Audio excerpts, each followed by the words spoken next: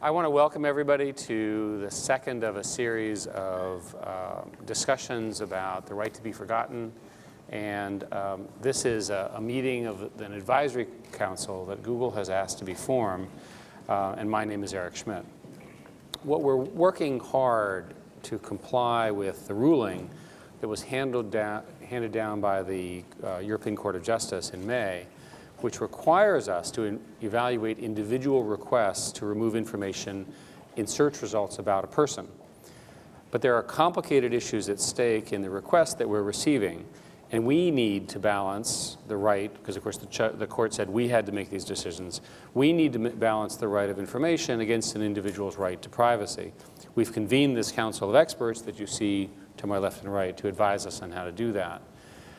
What we're going to do is we have, and I'll introduce them as we go along, 8 really interesting experts who will give a short discussion of their view on some of these issues. And we want to make sure that we reserve as much time for questions and answers, initially from the panel and the experts, and then also involving our audience.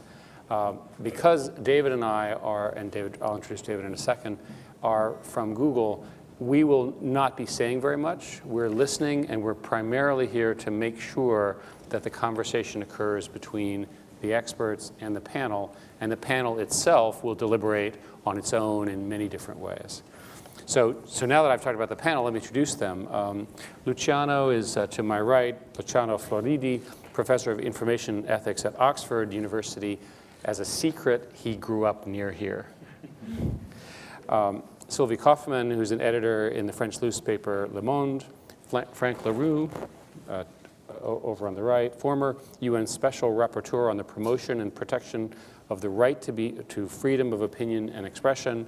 To my right, Jose Luis Pinar, former Spanish DPA and professor at the University CEU of San Pablo.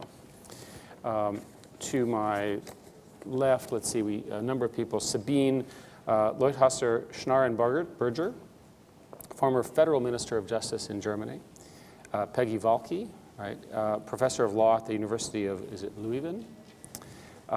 Jimmy Wales, founder of Wikipedia, someone many of you know, and David Drummond to my immediate left, who is the senior vice president of Google and runs many, many important parts of Google.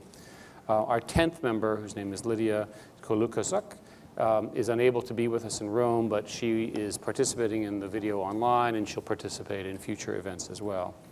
On my left, we have a number of experts, Mr. Guido Scorza, Gianni Rotti, Alessandro Montelero, Oreste Pollicino, and on my right, we have Professor Vincenzo Zenkovic, Mr. Elio Catania, Mrs. Lorella Zanardo, Mr. Massimo Russo, and we're looking forward to their comments. We're going to do this in English with presentations in Italian. Make sure that you're wearing a headset. And we're also streaming this entire procedure live to Google Video, and many people around the world are watching as we do this. What we're going to do is run for roughly an hour, take a break, then we're going to have a short break to bathroom and get a snack and so forth. Then we'll have another group of 4, and then as time permits, we're going to encourage audience Q&A from you all to our panel and to our experts, which I'm really looking forward to. Make sure from the questions, we'll give you cards. Make sure you write your questions in the cards, because that's the best way to get your question asked. So I think, Mr. Guido Scorza, are you ready? Are you ready to be first? So Guido graduated magna cum laude from the University of Rome. He's an attorney at law and professor of IT law at the University of Bologna. As a boy, I lived in Bologna, by the way, so I love Bologna. He regularly holds seminars and workshops for public institutions and private companies. He's the president of the Istituto per la Politique della Innovazione, and a correspondent for a range of journals and magazines, including Wired, L'Espresso, Fatto Quotidiano, Computer Business Review, Internet Magazine. He's also published widely in national, international law reviews on many of these subjects. So again, let's set a 10-minute goal. Guido, please go ahead. Yeah. Many thanks. Prima di rispondere ad alcune delle domande che ci avete anticipato in preparazione di questo incontro, permettetemi qualche considerazione che riflette il mio modo di which reflect my way to look at the problem of forgetfulness and the collective memory of the web, especially from a different angle, different from the simple application of the rules of the law and force, which I believe is inappropriate to regulate this phenomenon. Now, please forgive me if I'll be having some personal views. Now, let me make my first consideration. The innovations obviously always have been the hallmark of history and have been marking history, and they changed the way of living of people and of society. This happened with fire, with the wheel, with the press, with the telegraph, with electric energy, and this is also happening now again. And now governments have the task of governing changes, and now I'm not truly convinced that the best of the ways to perform this task is the one of doing so by looking for answers and solutions when considering principles of law and of rules that belong to past times, because we're running the risk of slowing down changes or hampering changes prior to having obtained an ethical judgment as to those circumstances whereby that change is going to be a good thing or a bad thing and to be hoped for the entire society. Then there is a second principle which I would like to share with you.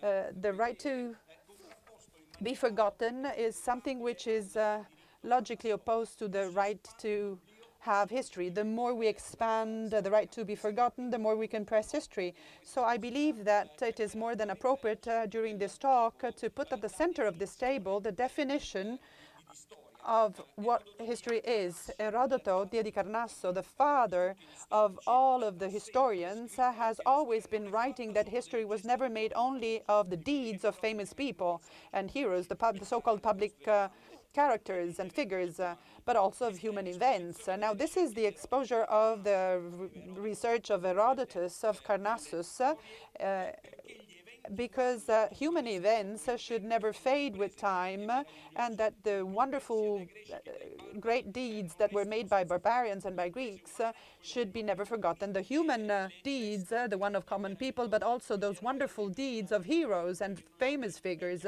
the ones that we would nowadays term public figures.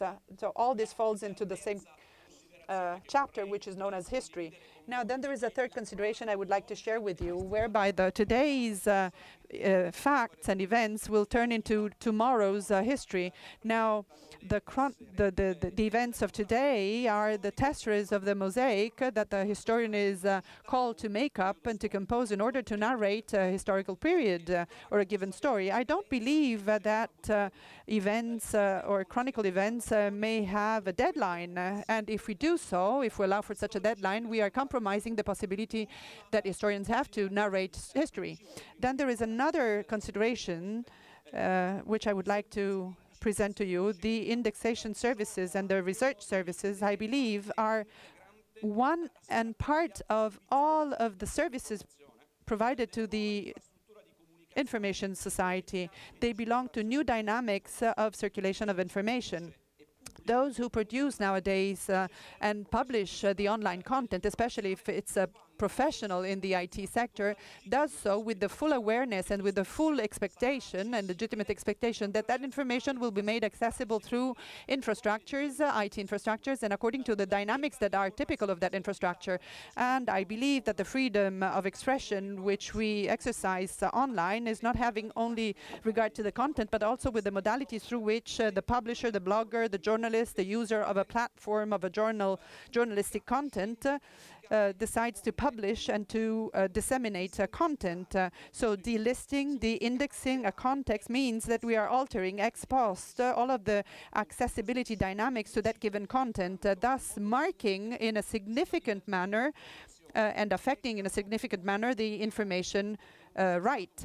And in the case this should happen, we will be modifying that information. Now, delisting and de-indexing such a content means that we are ripping away from a book, the book of history, a number of pages. So we are intervening on a specific choice, which was the one of the publisher and of the author. Now let me try and answer to some of the questions that were asked. The first one. Who can ask the de-indexation of a given piece of information to protect its own privacy? Well, I believe that this should never be dealt with from the viewpoint of subjective qualities of the person requesting that, whether it be a public person or not. What is important is to consider public facts as opposed to the ones that are not of any importance to the public. There are public figures and their own facts that are having no interest for the public. And then there are commonplaces which instead are very interesting to the public. And then there are other hypotheses where common figures turn into public figures because they may be involved in interesting facts to the public. Now, another aspect has got to do with the time factor, time-related factor, which is when a content stops being of some public relevance. Now, let me say something, that the public interest of a given piece of news is not marked by a clock nor by a calendar. It is independent of the time function. If the politician disappears for a decade from the public scene and from the public eye and then decides to go back to the public scene, or maybe if there is another public figure that takes his place and which may be connected to that previous politician, this is only an example, quite obviously, it seems to be obvious that whatever the time factor may be, the facts and the news, the pieces of news having to do with that politician should be still a topical fact and will stay topical. So this is one of the things showing that we cannot decide to forget just by making use of a clock or of a calendar.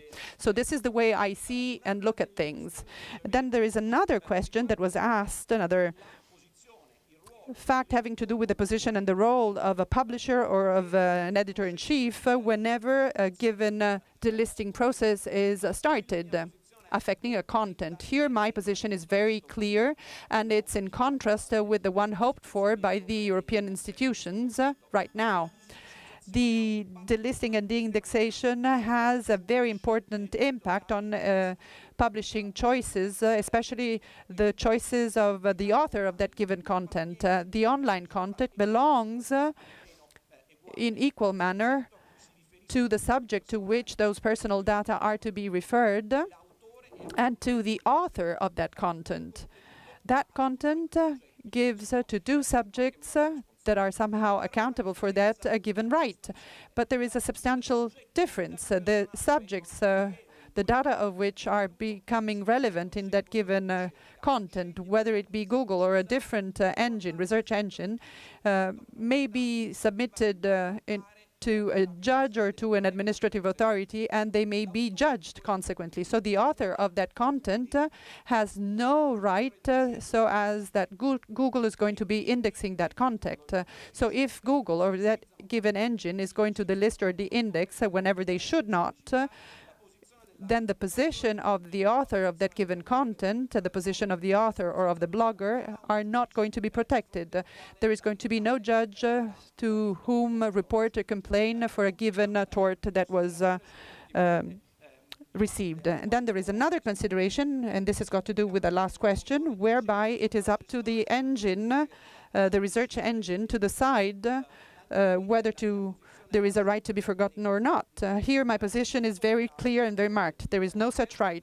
It is not up to the research engine, because the decision is to be left in the hands of a judge or independent authority under the control of a given authority.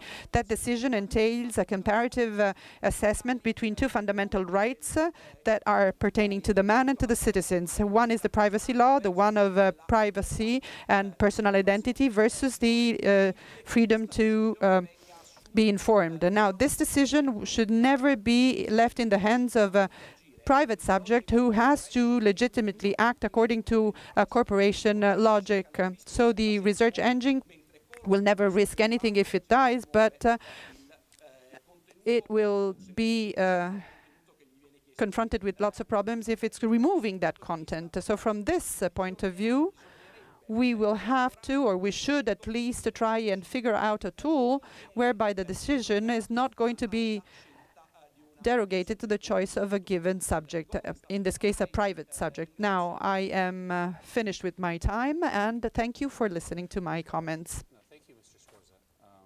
Do we have comments from the panel? Anyone like to start? Silvia. Thank you. A brief question to you.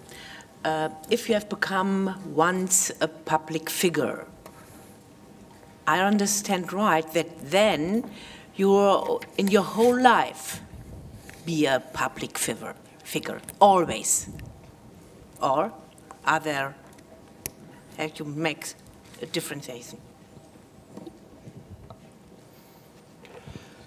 Personalmente non penso che il tema sia se quella persona resta is whether or not an individual remains a public figure. It's all about his or her actions, and they're a public interest. I mean, being a public figure, even though we don't have, a legal definition of public figure, in a network of networks like the internet is totally irrelevant. What is public in a community, in a group on Facebook, isn't public for most, of our society. So I would rather put it in terms of for how long, people's or their behaviors and conducts remain in the public domain.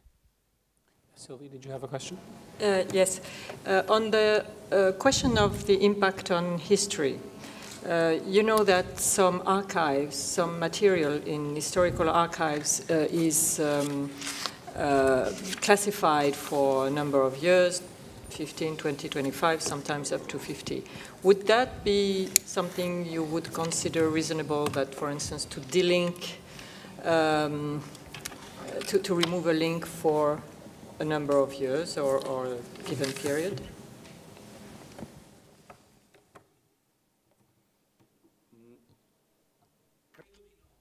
I don't think so. No, I don't think so. I mean, it's not reasonable. I believe that this decision is made by a private subject. Confidentiality constraints of archives are generally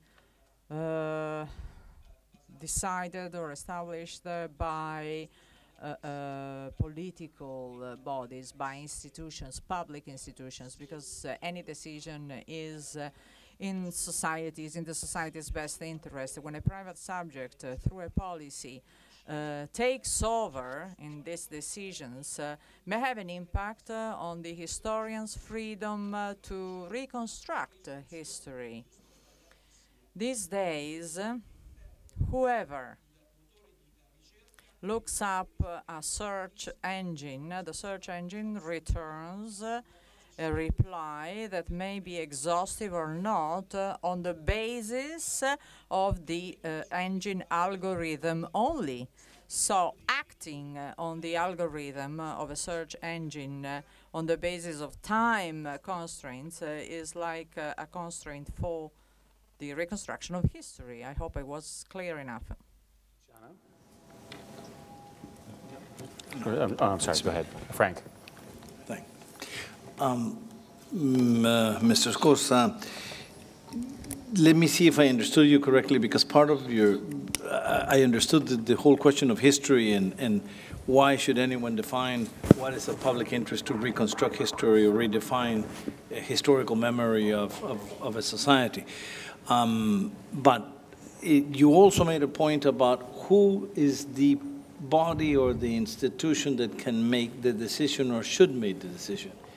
And if I understand correctly, and this is what I'd like you to clarify, in this case, this court decision is saying that it should be the search engine that should make the decision. It should be Google to make the decision, and you're saying that this is in effect dangerous for the future, because although it sounds interesting for one person that made the request, in reality is giving too much power to anyone with a search engine, and could be given to anyone else with a search engine, and not defined by a more independent authority to make the decision in a more objective way. So this effectively could turn out to be a censorship sort of modality in the future. Is that correct, what my understanding? È assolutamente corretto. Correct. I agree. Totally correct. My point is that the owner, the subject, the owner of data, those who ask to be de-indexed within this framework are kind of hyper-protected, whereas on the opposite, the content authors have no protection at all for two reasons. They lose their right to a just process, a just trial before a court or anything, and they also lose the right to the contradictory, because the indexation of contents can go away without ever informing the author. So, from my point of view, those who exercise the freedom of information in some way have no right to protect the public interest, to get to know, any published content. Am I clear? Luciano, did you also have a question? Do we have time? Yeah, go ahead. Just make it quick. Thanks. I'm going to do this in English to help the translator. To put it simply, should we trust a private company running the search engine to operate on the links, or should we trust a sort of agency, governmental agency, to decide about these links?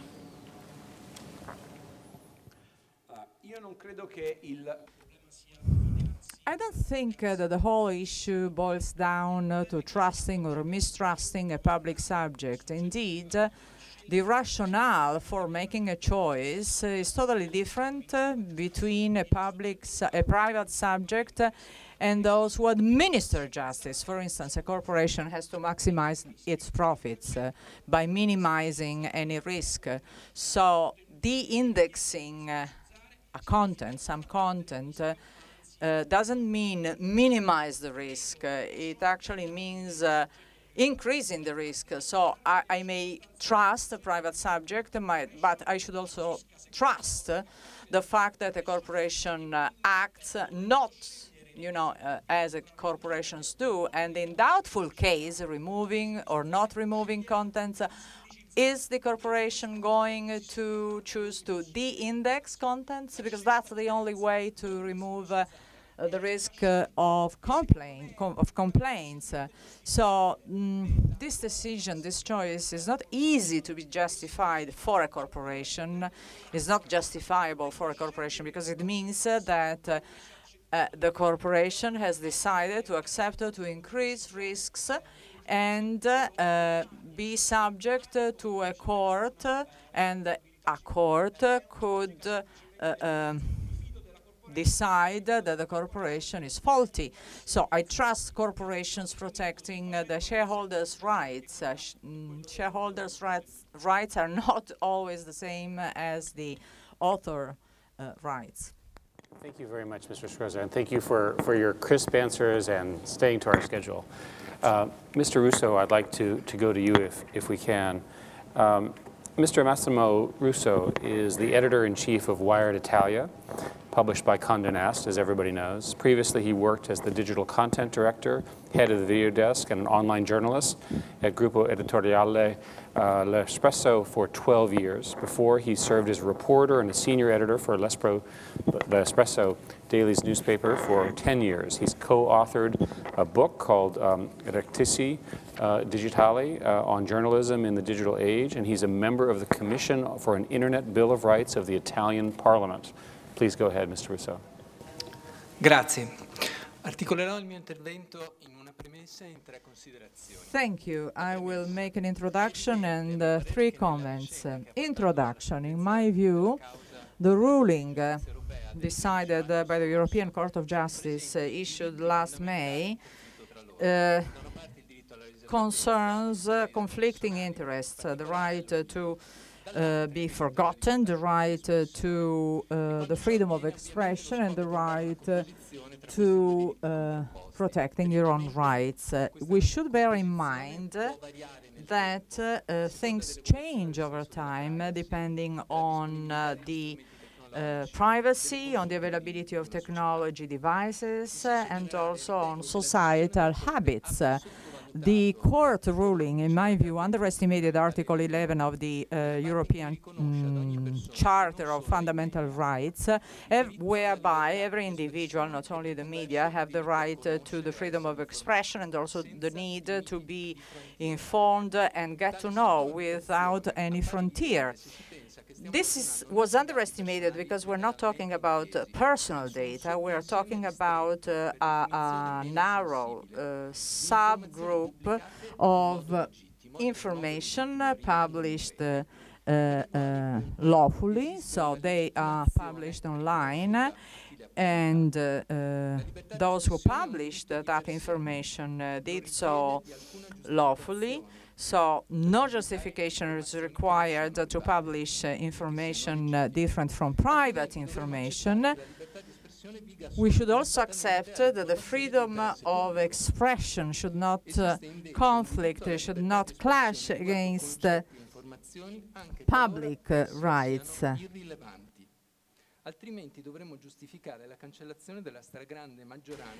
Most contents in social networks and social media should be deleted altogether if this opinion prevails. So the key issue is the public interest, I think. Now let me make a couple of points of comments on the special problems that were brought up with this ruling. Quite uniquely, the court decided to attach to a private subject, as Guido Scorza underlined a while ago, the power to give visibility to information, published information.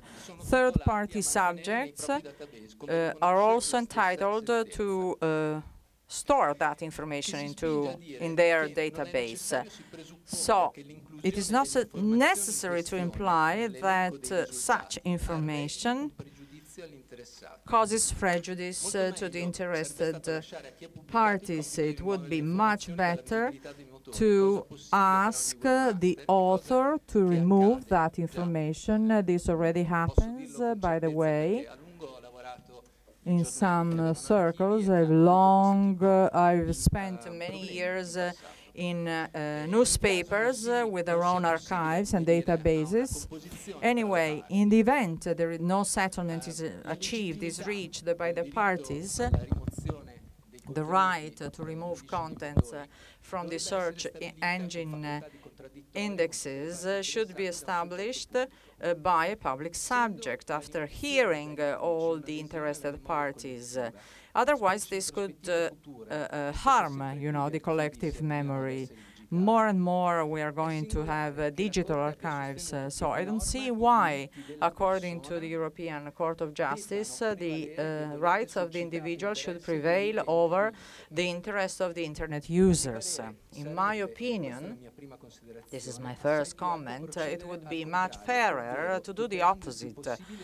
Protect as much as possible the integrity of the archives and the indexes, unless, after a contradictory, a public subject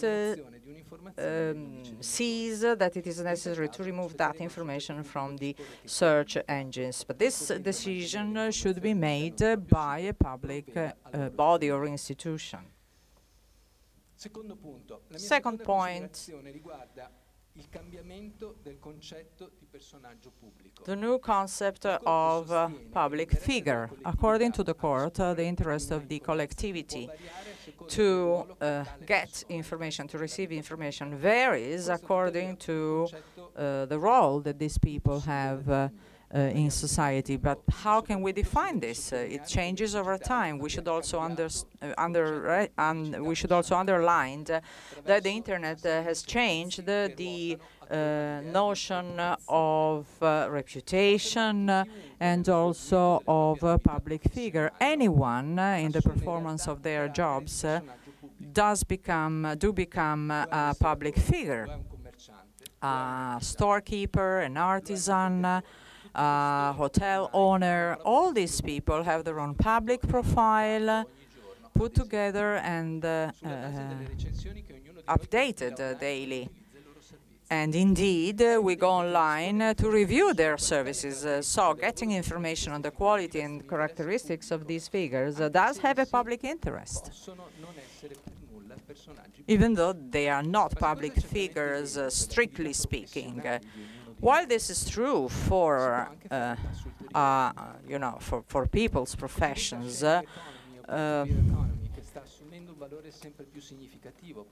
an increasing value is being attached these days by new services like time-sharing, carpooling, and similar services. Resources and services are shared by non-professionals. Mobile devices, social media are making this phenomenon more and more important in our lives. And again, non-professionals publish their reviews. So the European Court of Justice is not taking into consideration such conditions at all. Otherwise, it should have acknowledged them. We're always discussing about lawfully published information. So by including information into search engines, of course, anyone has the right to access it. Search engines and their indexes. Should we inform the information author or users about removal of that information from an index? Well, I think that this information is not only advisable but also necessary. Even to an expert, it is just impossible to assess what factors establish, the order or hierarchy of information into a search engine. So how can you tell whether or not information has been removed from the indexes? It is important that any decision in this respect is transparent. For the time being, publication is the only possibility for authors to avoid deletion and removal. However, all users have the right to know that a results page has been changed due to some strange mechanisms into the search engine algorithm. Finally, and this has nothing to do with legal issues, I do hope that people change their opinion on certain aspects. I disagree with those who claim that you have nothing to hide, you shouldn't fear, your information to become public. If certain information becomes of public domain, the best way to protect that information is to object to the idea of reputation based on this misperception. There exist people who don't want to be in the spotlight. Other people like, to publish, to let other people know whatever they do or think. I think that this will take time, but I think that they will come where the ethical sense of respect will establish how these things are to be treated. Thank you. Thank you very much, Mr. Russo. Do we have comments from the panel? Yes, Alois Luis. Yes, I will speak in Italian. Una domanda sul rapporto tra motori di ricerca. This has got to do with the relationship existing between search engines and freedom of expression. The question is the following. The search engine, is it granting or simply facilitating the right to freedom of expression? What I mean is, today's search engines are part of an essential core that belongs to the freedom of expression, or is it only a mere tool that makes it more accessible? And is it an indispensable tool for the freedom of expression in the age of the internet? And then I also have a second question, i.e. the information to be given to the publisher and the information of the removal intervention. According to you, is it appropriate and at the same time also necessary? Well, let me start from this last question. Yes, it is absolutely necessary. Without this, we cannot have any discussion, no debate, which may, in the end, if ever there's going to be the removal from the index of the decision of the author or of the citizen that was publishing a given piece of information, to republish it by just informing the public of the occurrence of a cancellation or of a delinking it over the removal. So this is the only way through which it is possible to defend oneself from such an accusation. And with respect to the first question that was raised by you, I do not believe that it's appropriate nor correct to assign to search engines a function that certainly does not belong to them, because they are private subjects. And I believe that this has got to do with surveillance, with the freedom of expression on the web. Search engines represent a subject. They perform their own right to express themselves through a code. And even writing codes, not only writing words or ideas, and freedom of expressions, represent the writing of a code that is the decision of what needs to be preferred at the time of an answer or in a given page, whether that could place limits to a query, whether that represents a decision in itself, which then falls under the chapter of freedom of expression. Well, yes, it would be hard to deny that.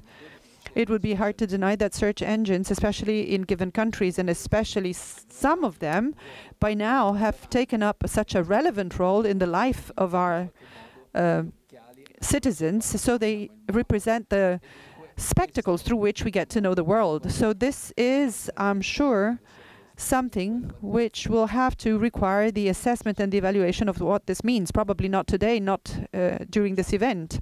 Luciano.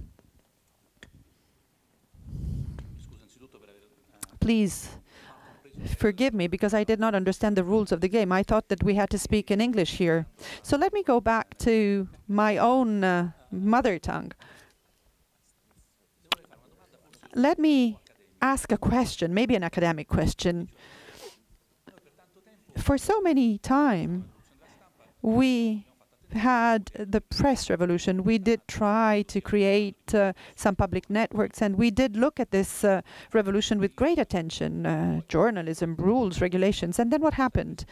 We were sort of taken aback. We were not acting in time. The state, with a capital S, was delegating completely to private subjects the management and the handling of what was the sieve of our information society, the very blood of information society. And now we're closing the stables after that the cows have run away.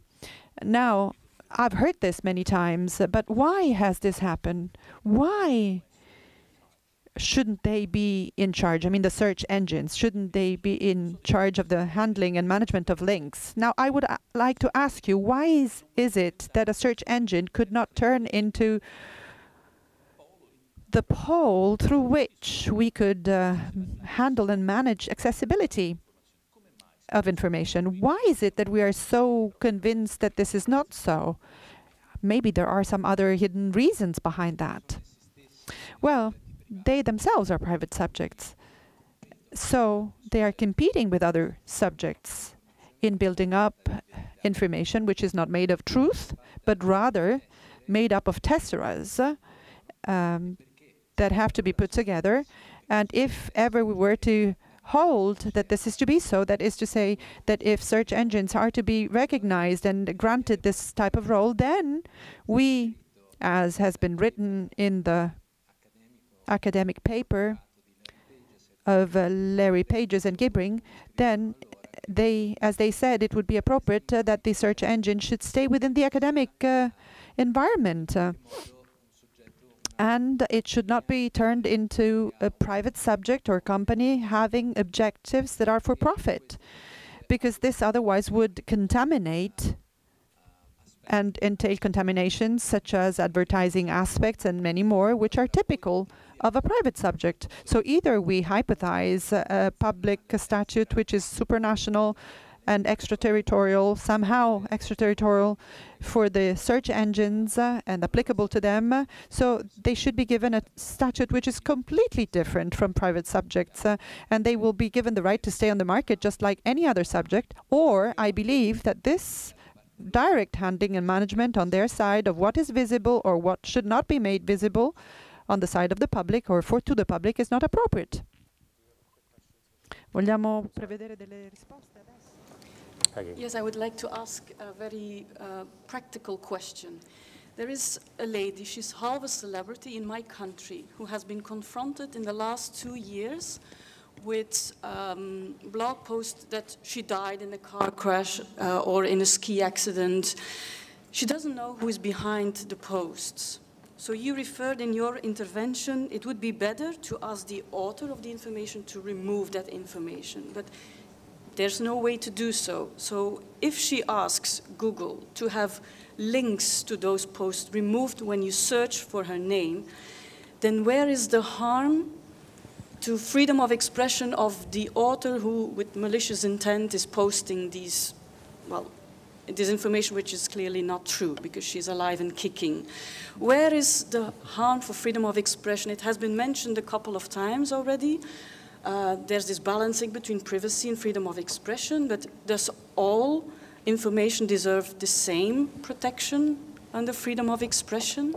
And where exactly is the harm if you remove links to certain information when Googling or using a search engine, using a person's name as search terms in a search engine? And it's not just about Google, it's also other search engines that may have to follow the ruling here. Thank you. Certo, grazie.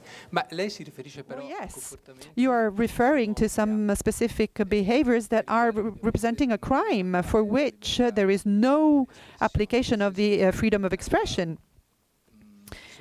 Meaning by this that it is easy to damage someone, and that is to be recognized as a crime in Italy, but in other countries as well.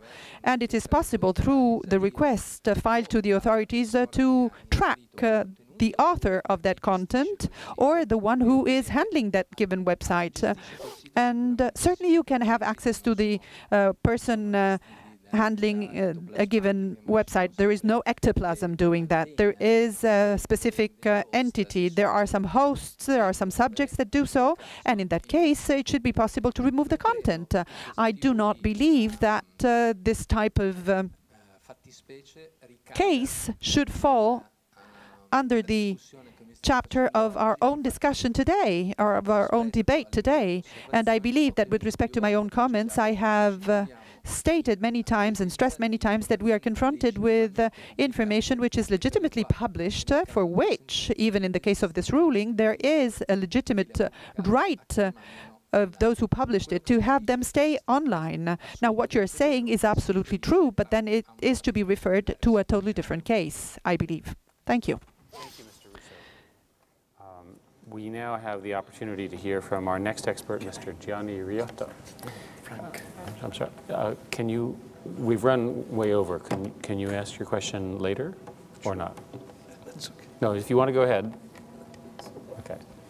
I'll gladly answer the question for Massimo Russo. If you ask me the question for Massimo Russo, I will answer instead of you. Gianni writes a column for La Stampa and for Foreign Affairs. He has contributed op-eds to the Washington Post and Le Monde, the New York Times, and the Financial Times. He served as the editor of TG1 RDI, Il Sole 24 Ore, and as a deputy editor at Corriere della Sera. His book, Prince of the Clouds, has been awarded the Vittorini Prize in Italy and the Florio Prize in the UK. He was a finalist for the Medici Award in France, and the book of the year for BOL.com. He's a member of the Council of Foreign Relations. Gianni has received the America Award from the Italy-USA Foundation in 2015. You have the floor, Mr. Riotta. Thank you very much, and I will disobey you, Mr. Schmidt. I will thank the panel for inviting me, because it's a huge, huge opportunity to share ideas with you guys, especially because my main point is going to be that we are having trouble, and the European justice is having trouble because we are trying to define and rule and understand on a moving issues.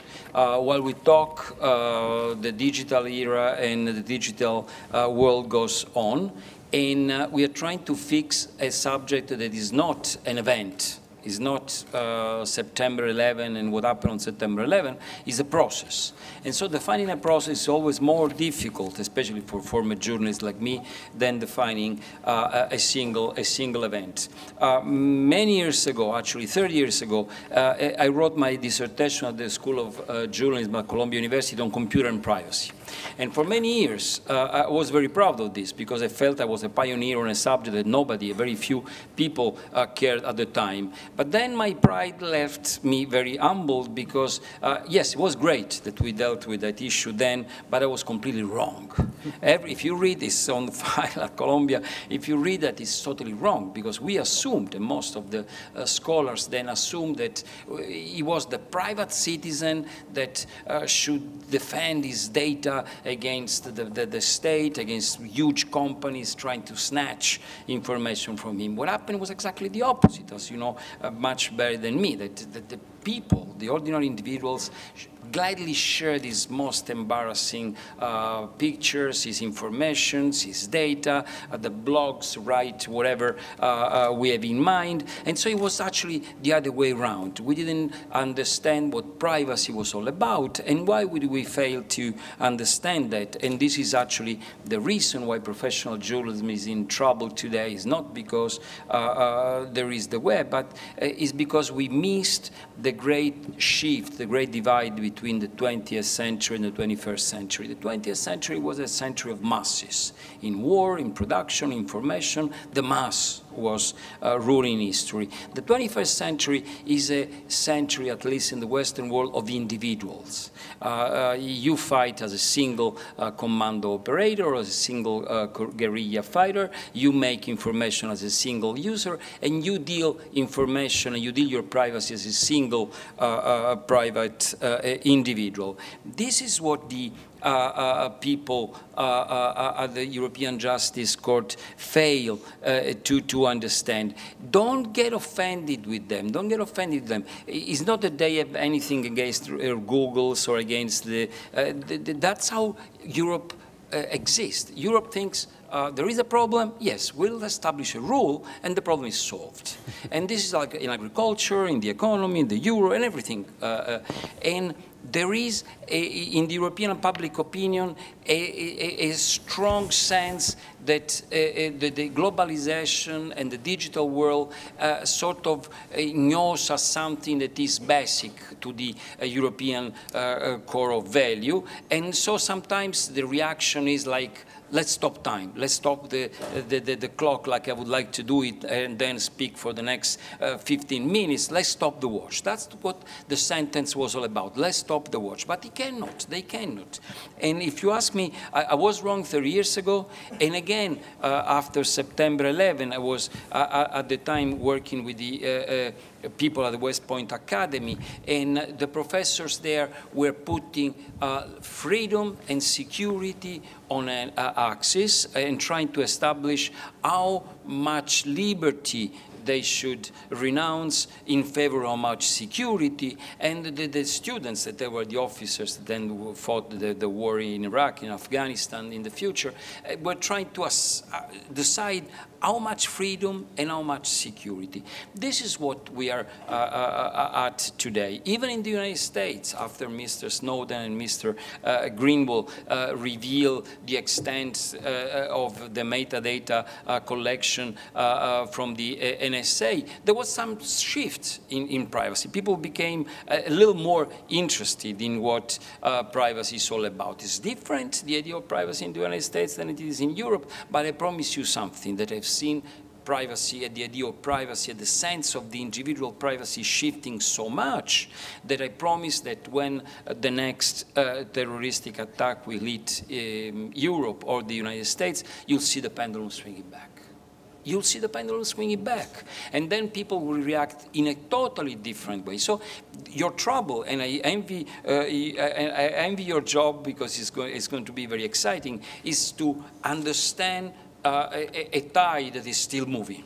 Is still moving, and so we have to try to pin down, and it's going to be impossible. So let's focus, please. Let's focus, please, on the process.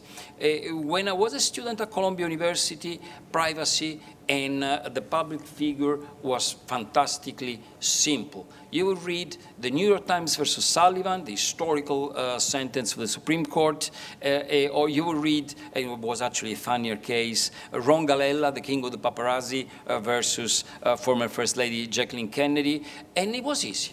It was easy. A public figure was game. You could write anything you wanted about them, but as the judges established in the Galella case, you have to be tasteful. In England, it was different because the paparazzi has a much greater degree of invasion, of freedom of invasion for public figures. But it was clear what a public figure was, and it was clear what a private person was and the access that you had. Today is not like that anymore because, as my friend and colleagues try to define yet, what is a public figure? Who is a public figure? When I post something on Facebook, am I a public figure? And if I am elected senator in 5 years, okay, is my former girlfriend, when I was a totally nobody, does she have a right to post the pictures that I gave her? I'm a public figure today, but I wasn't a public figure when I shared the pictures with her. And of course, as a senator, I would never share the stupid picture that I shared when I was a free-roaming young boy. Try to pin down this with a set of rules, and you will fail. Massimo is younger than me, so he hopes to change the cultural mood, and I feel for it because he would fail. He will fail because we have to build a new culture, and indeed we have to build a new culture. Things that are happening today were unthinkable 10 years ago. If the mail of the boss of the CIA is not safe, why do I have to assume that mine is safe? If my entry on Wikipedia can be changed every day, should I go there every day and deal with the trolls that changes every day? This is something that happens. And at a certain point, the only way that we have, but I understand that for the lawmakers, is different, is to, and I agree with Massimo on this, you have to follow the tide. You have to follow the tide. I think that Google, since then here you represent Google, I think that Google eventually will come out the winner in the issue because the tide of history is in your favor, and people will, and the court and the European system of law will follow. But the problem is still there, and the problem will be there for you to judge. And what is the problem? The best definition that I find in so many years is in the Gospel of St. John. Because St. John says, you'll know the truth, and the truth will make you free. And this is fantastic for people that do my job and for people that do your job. And at the same time, a few lines later, he say, but people prefer darkness to light. And this is like what we have to work between. We know that giving truth to people will make them free. And very often people, and please, let's not be smug, people include us as well. It's not them, it's us. It's us. Sometimes people will prefer darkness to light. Thank you very much, and I'll give you 30 seconds left. Thank you. Thank you very much, Mr. Viotta. Frank, I think you get a chance to ask anyone any question, if you'd like to begin. Well, it was... I'll give my 36 seconds to Massimo if he wants to answer you. No, actually, it was a question that is valid for all speakers up to now, which, because there is, and it has to do with one of the comments from the council, is that it has been implied and said very clearly that there has to be a balance between the right to privacy, which is very important, and the right to freedom of expression, in the sense that all rights are interrelated and interdependent. But at the same time, the exercise of some rights, if misused, can actually harm the exercise of other rights. And this is the position in which we should not fall. And basically, all three speakers have mentioned that if a decision goes too far in terms of limiting access to information, it will be a breach of freedom of expression in the right to access information. And although it may have a good intention for one individual, it ultimately is affecting a public exercise of a public good, which is the idea of having access to information in general. And I think it was very important to talk about the exclusion when it is an illegal or illegitimate use, which falls under the limitations of freedom of expression, because obviously that is malicious information and that's not rightful information. So how severe would this be seen? And secondly, since this is only related to search engines, I constantly hear as an argument that it is not limiting the information because the information is there, it's only limiting one technology that makes it faster to access that information. But that in reality is an argument that one could use for internet in general. I mean, one could go to a library, a public library, and look for old newspapers or for old files and look for them by hand. And the idea is that internet was created as a way of developing faster forms of communication. So are we, by limiting the use of the technology, effectively limiting what today is the common form of accessing information or not? And would that be the breach of freedom of expression that was being mentioned by all three speakers? Thanks very much. Technology is not bad, is not good, neither is neutral, a famous saying goes. You know, I have honestly an easy answer to that then is very difficult to implement, is that is the old difference between art and pornography. If we try to define what is art and what is pornography, it's almost impossible to find a definition, but we immediately know what is art and what is pornography. And the same thing is true about malicious information and maybe partisan, but decent information. I saw online in a major Italian publication a young reporter, a digital reporter, filming an Italian politician that was snoring on a train, and then when he was startling and woke up, he started the interview. And of course the guy came out as a perfect ass. But to me, that's malicious journalism, because you don't take pictures of a guy that doesn't know that you are taking a picture of him just to make fun of him. Online, the new digital journalists love that, and they lapped it up. My students know, and some of them are here in the audience, I always tell them, new media, all values. New media, all values. The same sense of decency, fairness, equanimity, independent style that was right in the old media is not obsolete today. Is not obsolete today. It is more than important today. And as you know, I mean, my old colleagues tease me because they say that I am an enthusiast for the new media, and I am, simply because my mission is to export those old values in the new media. I don't know if I answer your question, but that's the best I can do. And we have a question. We have a question from Sylvie, and can you ask your question quickly as well, Sylvie? Quickly. Yeah. Okay. You've touched on this issue a little bit, but I would like you to elaborate if you can. The tide is it the same on both sides of the Atlantic regarding privacy? Do you see a different attitude in the way this process is moving in Europe and in America? I may be wrong. From all the data I have seen and from living part-time in Europe and in the United States, my feeling is that the user online is exactly the same, especially if he is under 35. There is absolutely no difference between my students at Princeton University and my students here at the School of Government of Lewis, exactly same reaction.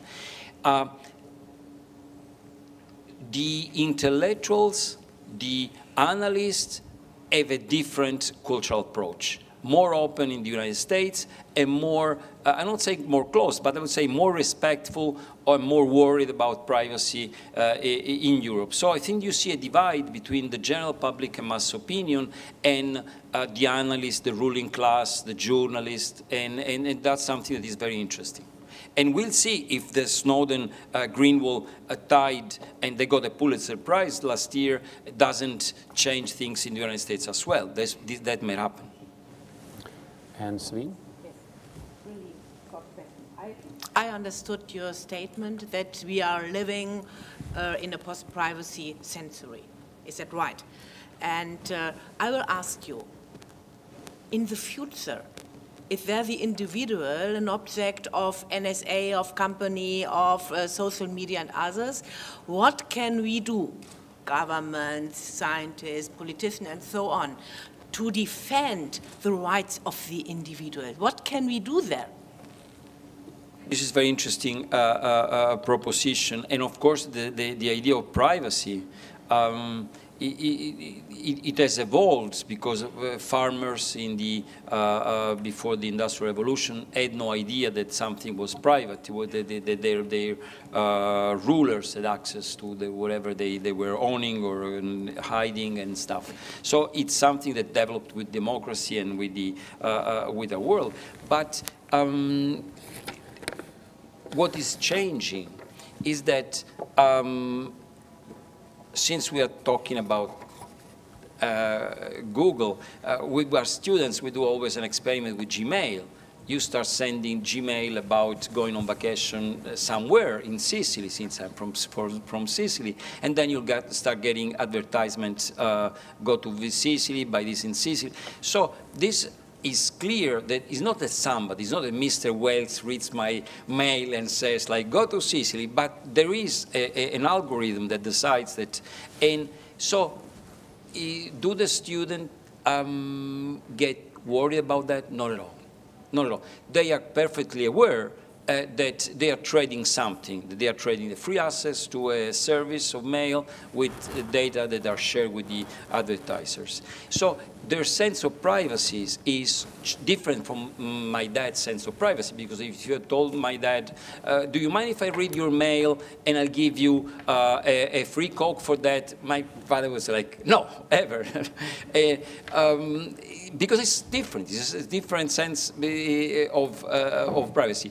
I guess that a much younger generation will have a different, people that were born in the digital world.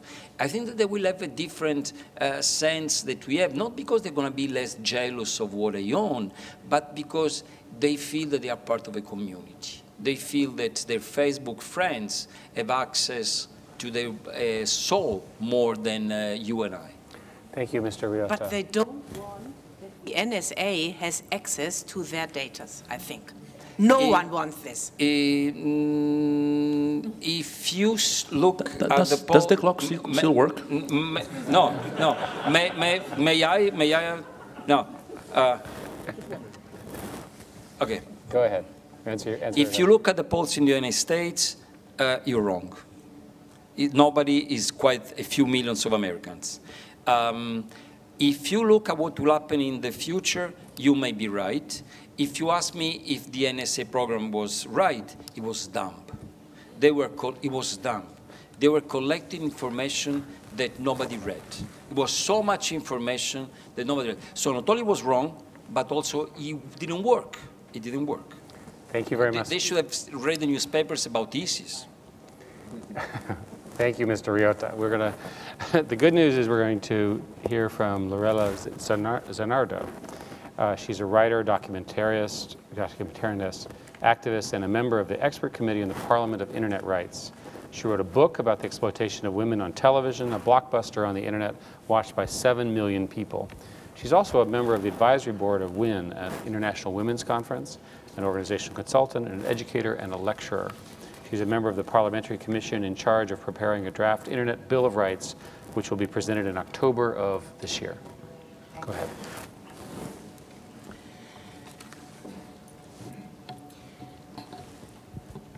Io credo che la necessità di equilibrare due diritti fondamentali, the need to balance two fundamental rights, the right to information and the right to privacy, including the right to be forgotten, can hardly find a final definitive solution. In most cases, time, criteria, to decide whether or not a request to remove a link is justified may apply, but there are also situations where it is necessary to go deeper into this, and possibly you may have to change your mind.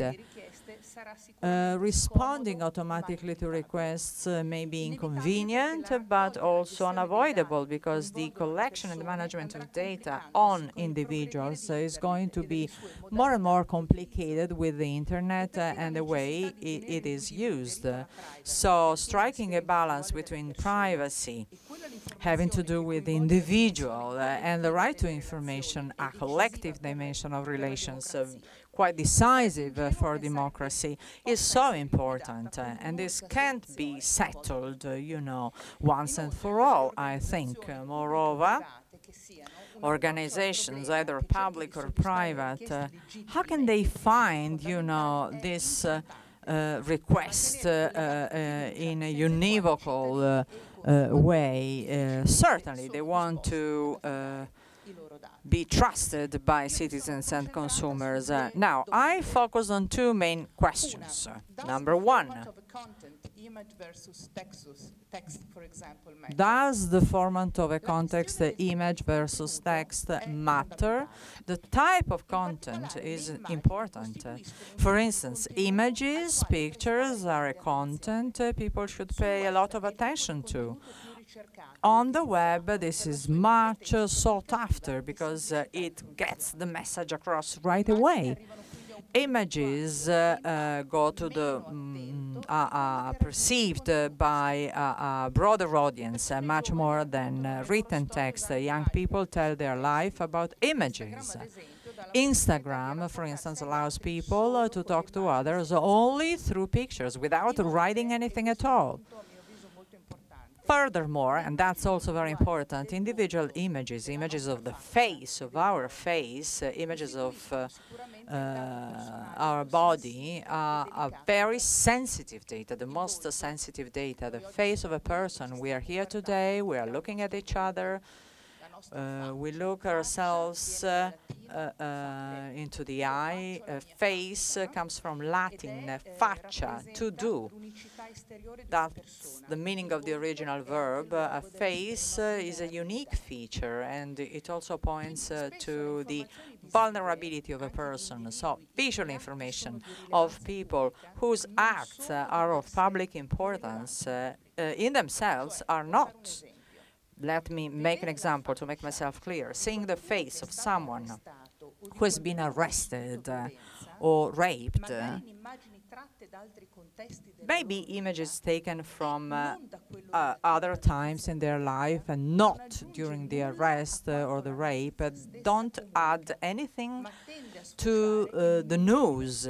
So that's just needless voyeurism, because, as I said, the face is very vulnerable for anyone, and we represent ourselves through our face.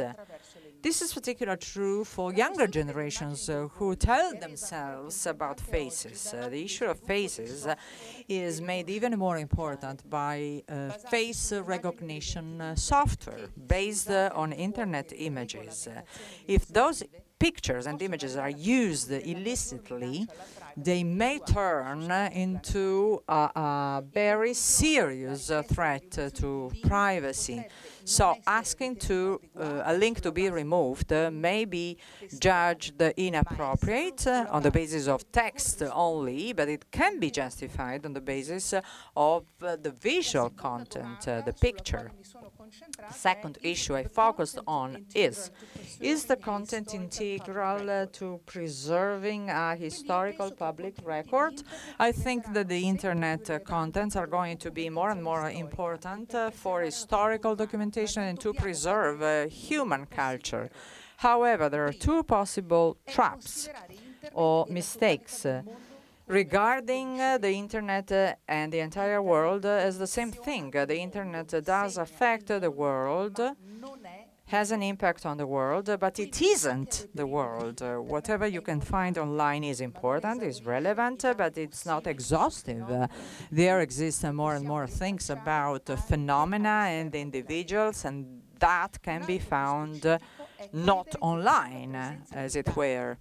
Another possible mistake is believing that whatever you find online is good and can be used for historical documentation. This is true only to an extent, only to a point, because much depends on the organized nature of such information. So, in other words, in terms of historical memory, it is quite important to organize data rather than preserving them all together.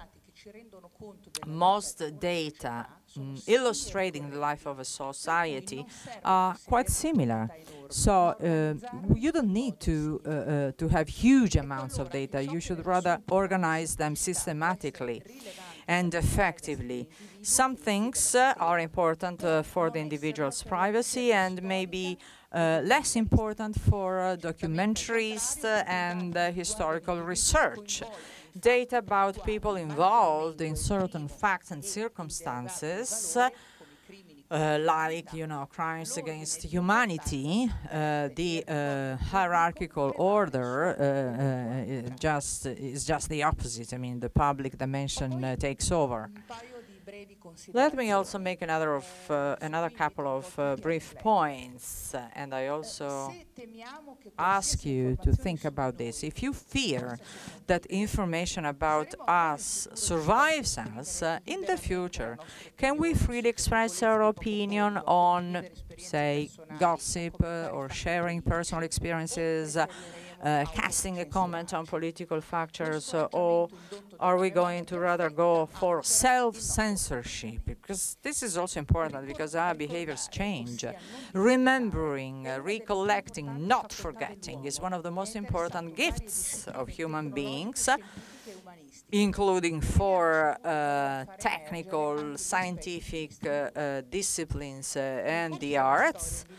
Over the centuries, people have learned how to come to terms with their errors, like repenting or shame.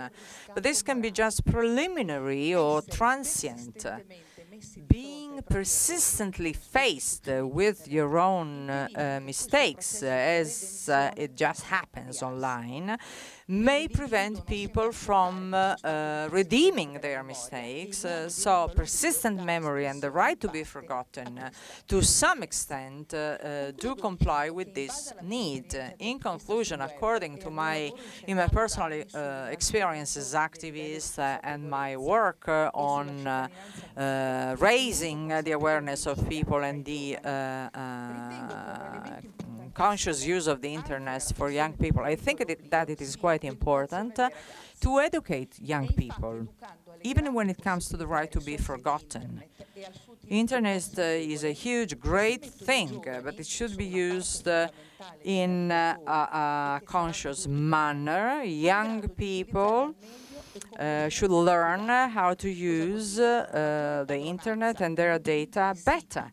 They should become more aware of what happens by publishing information about themselves. In this way, people can learn how to control information about themselves, thereby minimizing, risky, situations like asking to remove data or links. So thank you.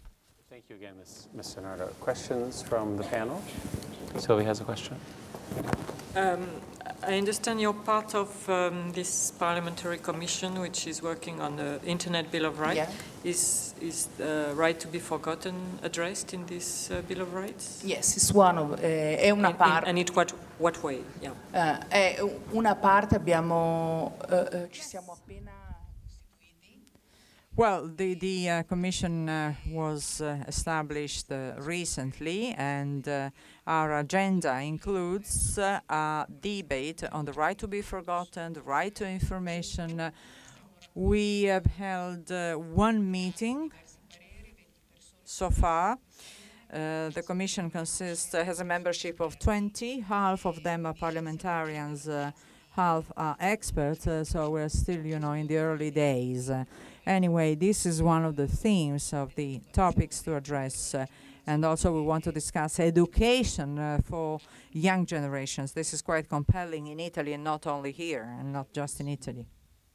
Lei ha parlato del pentimento, la vergogna. You talked about repenting and shame, and this process of removal. And if I understood correctly, you also discussed the right to be forgotten as a tool, as an instrument in this redemption process.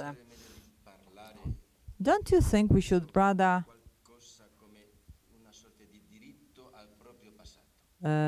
use the expression the right to one's own past? For instance, take the European Court of Justice ruling. Why Mario Costeja should be worried today, in 2014, for lawful information which dates back to 1998?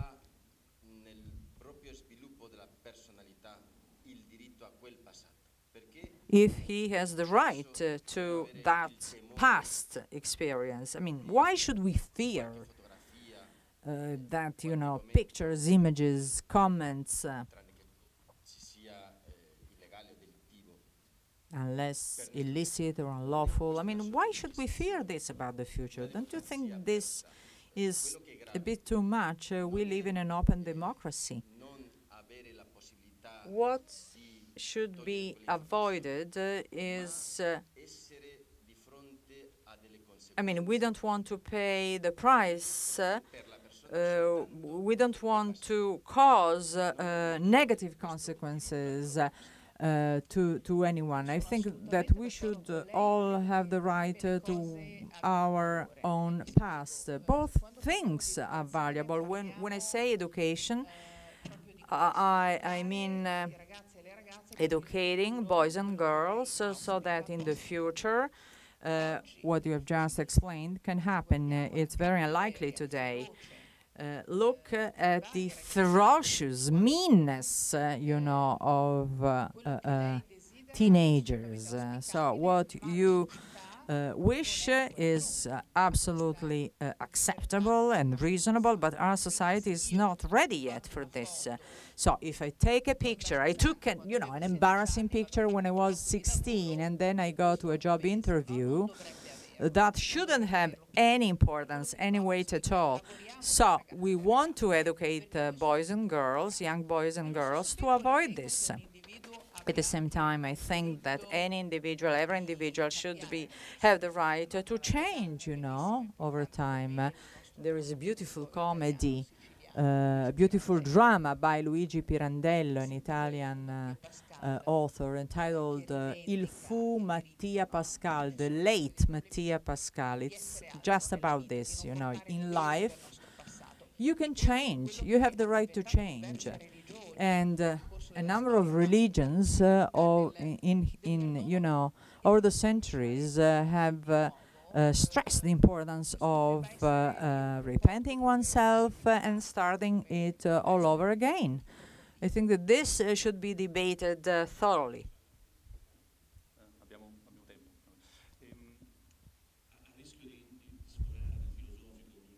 I don't want to go into philosophy,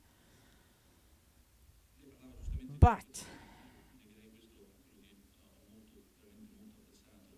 I truly appreciated Massimo Russo's presentation on the de-linking of information to be lawfully published.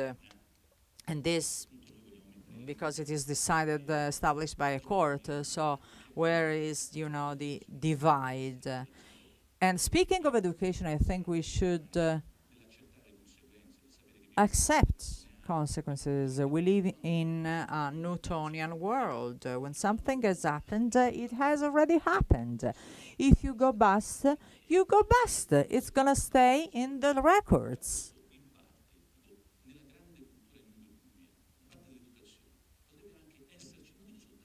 So I think that speaking of education, we should also teach young people that there are consequences that you pay forever, that are gonna stay forever. I agree, but we should decide whether we want to educate young people to things that are happening now or to what's gonna happen in 2 decades. Sin, repent, shame, guilt are quite important in some countries. So many times, you know, I don't think it is fair for people to pay the price of their past consequences forever. However, even though you have the right to be forgotten, I think we should educate young people to become aware of the consequences of their actions. This problem can't find, you know, a quick solution. This is a profound issue. We should start, you know, initiate changes. For instance, we should possibly educate people to become quite attentive to what they publish. And if they make a mistake, okay, fine. It's not a problem, but in today's society, this may not be true. I mean, if you make a mistake, you may have to pay for that mistake for a long time. Thank you. So we finished our first part. We're going to take a quick 5-minute break. And one of the most important things is questions should go here to my right over there. Please write them out. We'll have plenty of time for questions. And we'll return in 5 minutes.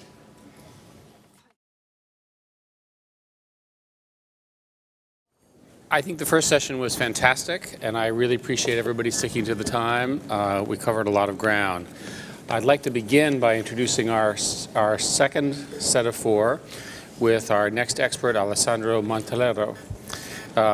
Alessandro is an aggregate professor in the Politecnico di Torino and a faculty fellow at the Nexus Center for Internet and Society. He's a visiting researcher at the Berkman Center for Internet and Society, visiting fellow at the Oxford Internet Institute, and a visiting professor at Nanjing University of Science and Technology. You've been all over the world.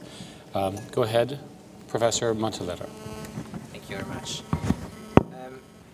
I'm a legal scholar, so I start with a disclaimer. My speech will be in English because there are some terms that are legal terms, and so it would be better. As a scholar, I think that you have to focus on the problem and then to search for a possible solution, rather than discussing in general. So the framework. The framework is characterized by 2 different rights: the right to be forgotten and the right to erasure. In my opinion, are not the same right. There is a distinction between both these rights. The right to erasure is a wider right and is not related to the traditional context of the right to be forgotten, that is referred to the balance between media and individual life. There are many other aspects in terms of wrongful or illicit processing of personal information that are covered by the right to erasure and are not covered by the right to be forgotten. So this distinction, I think, is necessary. Second aspect, with regard, always in the framework, with regard to the right to be forgotten, this right is not a new right. This right still exists both in Europe and in US. Although in US there is a different approach to this right and as a less wide extension, a narrow extension. The focus of the right to be forgotten is the balancing of interests, as probably you know, but this balancing of interest is context-related and is time-related. This balance of interest is based on the current relevance of past events, and is based on the social value of the knowledge of these past events. If both as elements are not present, there is not the right to know, and there is the right to be forgotten. If there is an actual collective interest, general interest to know something of the past of your individual life, there is not this kind of right to inform, and you have the right to be forgotten. This is recognized in Europe by different courts, and is also recognized in a narrow way also by US courts and case law. This is the framework. The problem is represented by the decision of the European Court. I agree with the decision.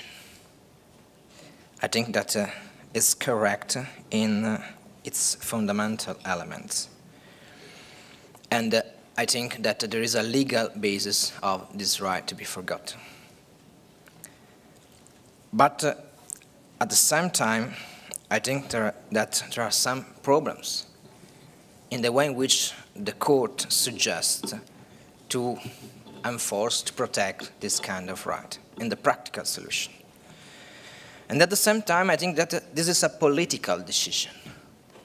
It's a decision that is formally focused on the directive, but look forward to the new European regulation. And so the discussion will be on the Article 17, or more in general, on the provision of the new regulation.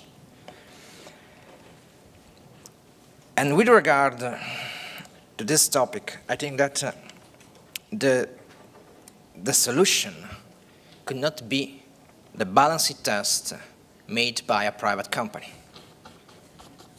Not because this is not possible. In the media law, journalists and companies in the sector of media make this kind of balancing. But they have a specific background, and they know the facts.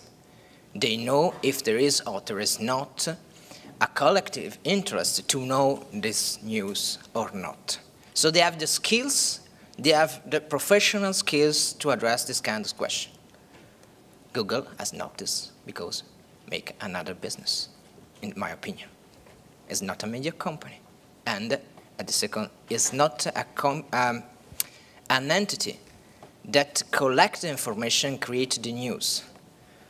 To make the balance of interest, you have to know the fact and have a direct knowledge of the fact to know if there is or there is not the collective interest to know that.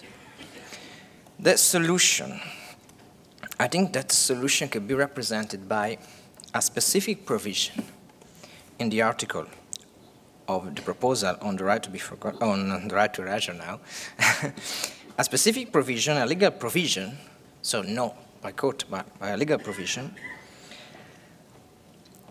And the provision will focus on a sort of temporary erasure of the link. So when a data subject requires to enforce its right to be forgotten, the company could be compelled for a limited period, 30 days, not show the link in the list of the results. If within 30 days you don't start a legal action in front of an authority, because the balancing test should be made by an authority, data protection authority, courts, like you want. If after 30 days nobody has made this action, the link will be reactivated. If the action starts, the link will be in a situation of not to be shown in the result of the list till the end of the decision. I know that one possible observation and criticism is that we have a lot of requests, and Data Protection Authority will not be able to address all these requests. I think that we have a lot of requests also because we have created, Google has created a system that permits to make a lot of requests. I think that the access to code sometimes should be restricted in order to allow the access, permit the access only to the people that have a real interest. It's quite different, know that you have to make a complaint to a data protection authority or filling the blanks of a format and clicking on it. In the second case, it's also trivial requests should be processed. In the first case, the cost of the judicial system limits and select the real interest. And the past history in Europe, and not only in Europe, is in this sense. I think that Google, but also many other companies, addressed in the past the problem of the right to be forgotten. There were requests about the erasure of specific information, of specific links, and so on. And the number was not so high number. But that kind of requests were filtered and selected and decided by an independent court and independent authority. I think that this is a balance between the interest to protect the user, the data subject, and the interest to permit to companies to make their business in a privacy-oriented way. I leave 1 minute and 30 seconds for you. Wow. Let's have some questions or comments from our panel. Jimmy, would you like to start? Yes, I just have a history or factual question. I wonder if you could elaborate more on the right to be forgotten in the United States. You mentioned that, and that I think most people would find surprising. In the United States, the right to be forgotten, again, the problem is the right to erasure or the right to be forgotten. If you consider the right to be forgotten, there are specific decisions by the US courts that recognize the right to, and also the second restatement of the torts that recognize your right to hide your past if there is not a public interest to know. There are some decisions, and it is in the second restatement of the torts. The problem is that in the US, the idea of public records and the idea of freedom of expression is broader interpreted than in many European countries. And so the balance is quite different. But we have the same rights. The problem is where you put in the middle, the stick in the middle. So the notion is common in both, in my opinion, is common both in Europe and in US, and also I studied this topic with a specific publication. But the difference is the range, the extension in which the right to be forgotten is protected in US. And looking forward to the future, I think that also in US there is an interest in this field to increase the protection of privacy with regard to the past events of your life. So for this reason, I think that we had to find a solution. I suppose I was actually looking for something much more specific because I'm unaware of any court cases in the US that would uphold censorship of legally published information due to right to be forgotten under any circumstances. And if there are such, it would be very interesting to know about that. It's not censorship. Censorship is quite different. From the second restatement of torts, paragraph 652D, comment K, past event and so on, the past event and activities may still be of legitimate interest to the public, and the narrative reviving recollection of what has happened even many years ago might both interesting and valuable for the purpose of information and education. Such lapse of time is, however, a fact to be considered, with other facts in determining whether the publicity goes to unreasonable length in revealing facts about one who has resumed the private, lawful, and unexciting life led by the Great Book of Comedy. Second Testament of Thoughts. Sabine, Peggy, you had a question? I will resist. Thank you very much for your interesting intervention. I'm intrigued by what you proposed as a solution. So let's have a temporary removal, and if, let's say, within 1 month you don't start a legal proceeding, the link is restored.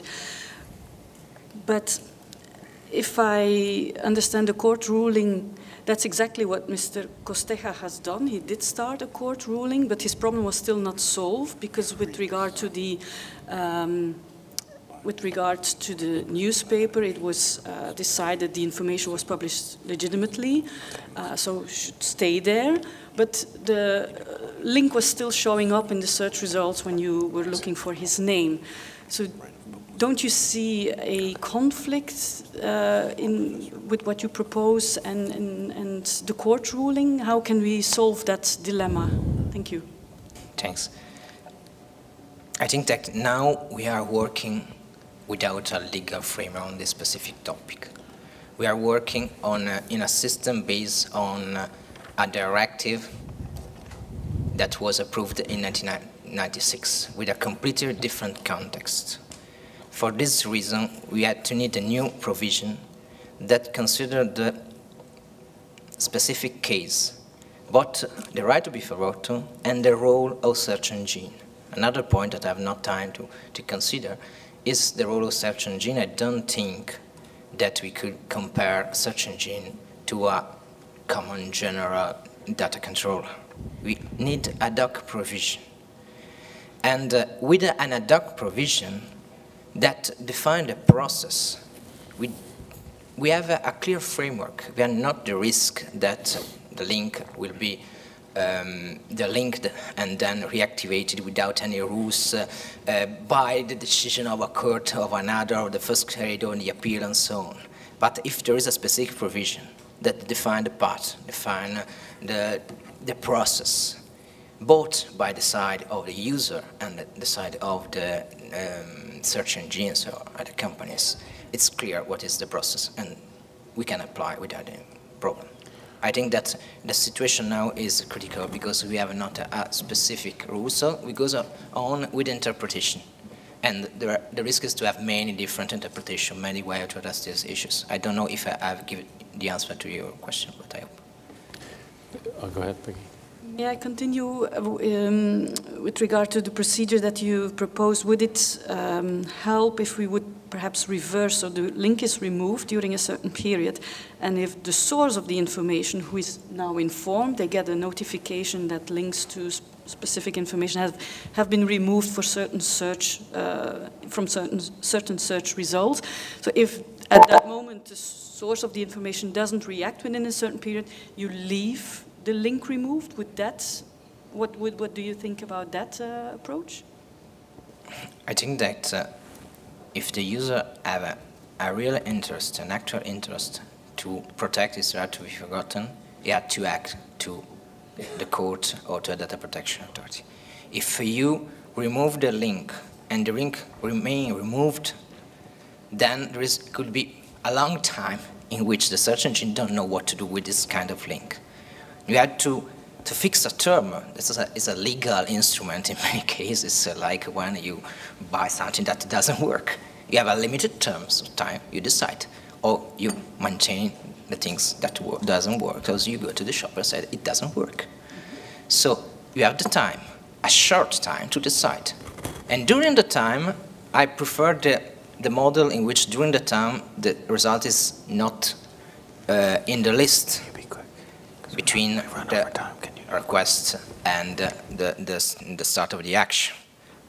Because I think this approach is more in the interest of the user, that is the weaker part, or is the main interest in this context.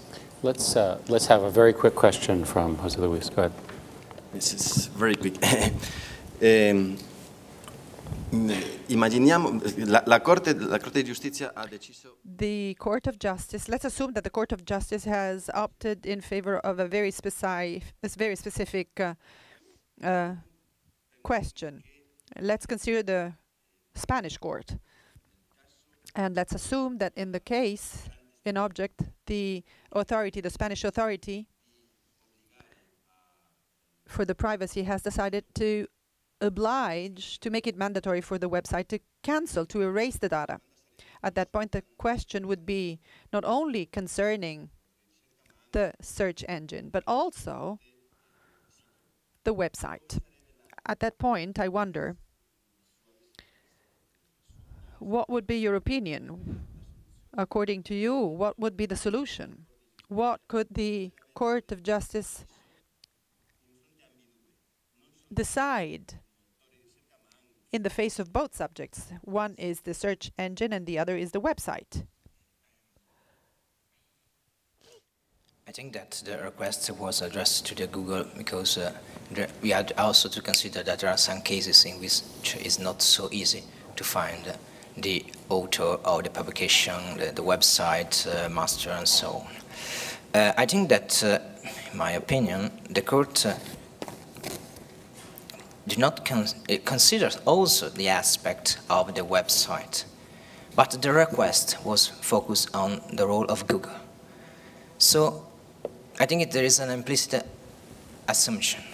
If you make the request directly to the website, there's a traditional process that is always adopted, that is limiting the access, modifying the robots.txt file or other solutions that were still adopted by data protection authority in Europe. And this is the main way. But there are many cases in this, there are some cases in which this is not possible. And so you ask to the gatekeeper, to Google or other big companies. Again, in my proposal, this system that creates a little burden also induces the user to reflect if it is not better to ask directly to the webmaster or to the newspaper website. Because now what happens? Many colleagues that that are lawyers say me, now the result is that we don't make action against each newspaper, but we make action against Google because it's easier. So this is a wrong approach. I think that Google, like many other, should be the last solution for specific case in which you are not able to identify the author, where you have not a feedback when the author is in a country in which you are not able to, or is an excessive cost to make international legal action and so on. So we have two different solutions that could work together, and we consider, the user will consider which is the best solution. I think that it's a wide topic, not the solution to all the aspects. We've run well over. Yeah. Can we go ahead and move to our next panelist? But thank you very much for that and your specific proposal. I'd like to introduce Mr. Elio Catania. He's the chairman of, is it Confindustria Digitale, the Federation of ICT companies in Italy. He graduated from with an electrotechnical engineering from La Sapienza here in Rome, and he gained his master's degree in management science from Sloan at the MIT in Boston. He spent most of his management career at IBM, where he ran IBM Latin America, Southern Europe, and Italy, and became a member of the Worldwide Council. He has also been chairman and CEO of Ferrovie dello Stato, chairman and CEO of the ATM Group Milan Transport Company, and deputy chairman of Alitalia. He served as a board member and a member of the executive committee of Telecom Italia, and as a board member of Intesa Sanpaolo. He's a Knight of Labor. He's a member of the executive committee of Assonimi and the executive committee of the Council of the United States and Italy, and a member of the board of directors for Fondazione Astri Onius. So, would you like to take the floor, Mr. Catania? Thank you very much, Eric. I have 4 bullet points, 2 minutes each. I hope I will make it. First, we are here in front of a very delicate and substantial question, which is how to find the balance point between privacy and public interest. And even though we are discussing And we are concentrating our conversation around the right to be forgotten. The ruling and the consequent implications are extremely important for the entire web industry. This is a strategic question we're discussing here today. Find the right balance point.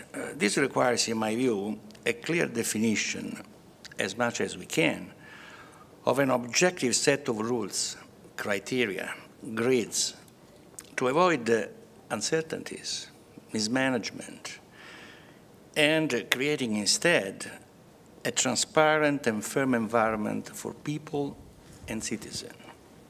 It's a complex task, very complex task. There are several dimensions which have to be crossed. The figure of the requester, the matter, the relevance, the timing, the intersection with the laws, with the local laws. In my view, there is no way a search engine operator, an internet service provider, an enterprise, a private enterprise, can carry this task and this responsibility. And this takes me to the second point. This responsibility should be placed on an official, independent institution, better if properly supported.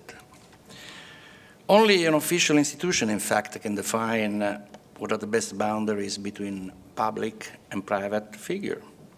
By the way, a general statement could be that public are those being elected by vote or anyway carrying a general interest responsibility.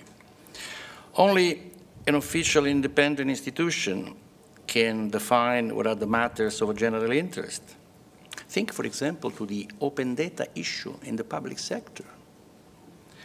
Only an official independent institution can decide and define what is the appropriate time frame by matters, by role.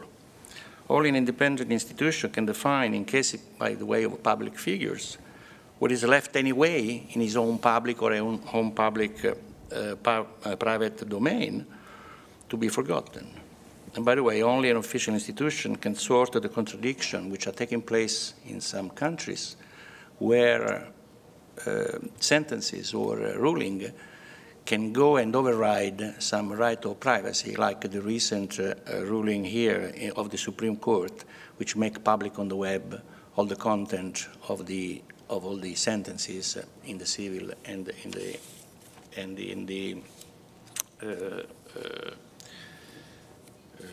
civil field. Third point. We consider inappropriate and dangerous classify a search engine as an editor, as somebody is stating today.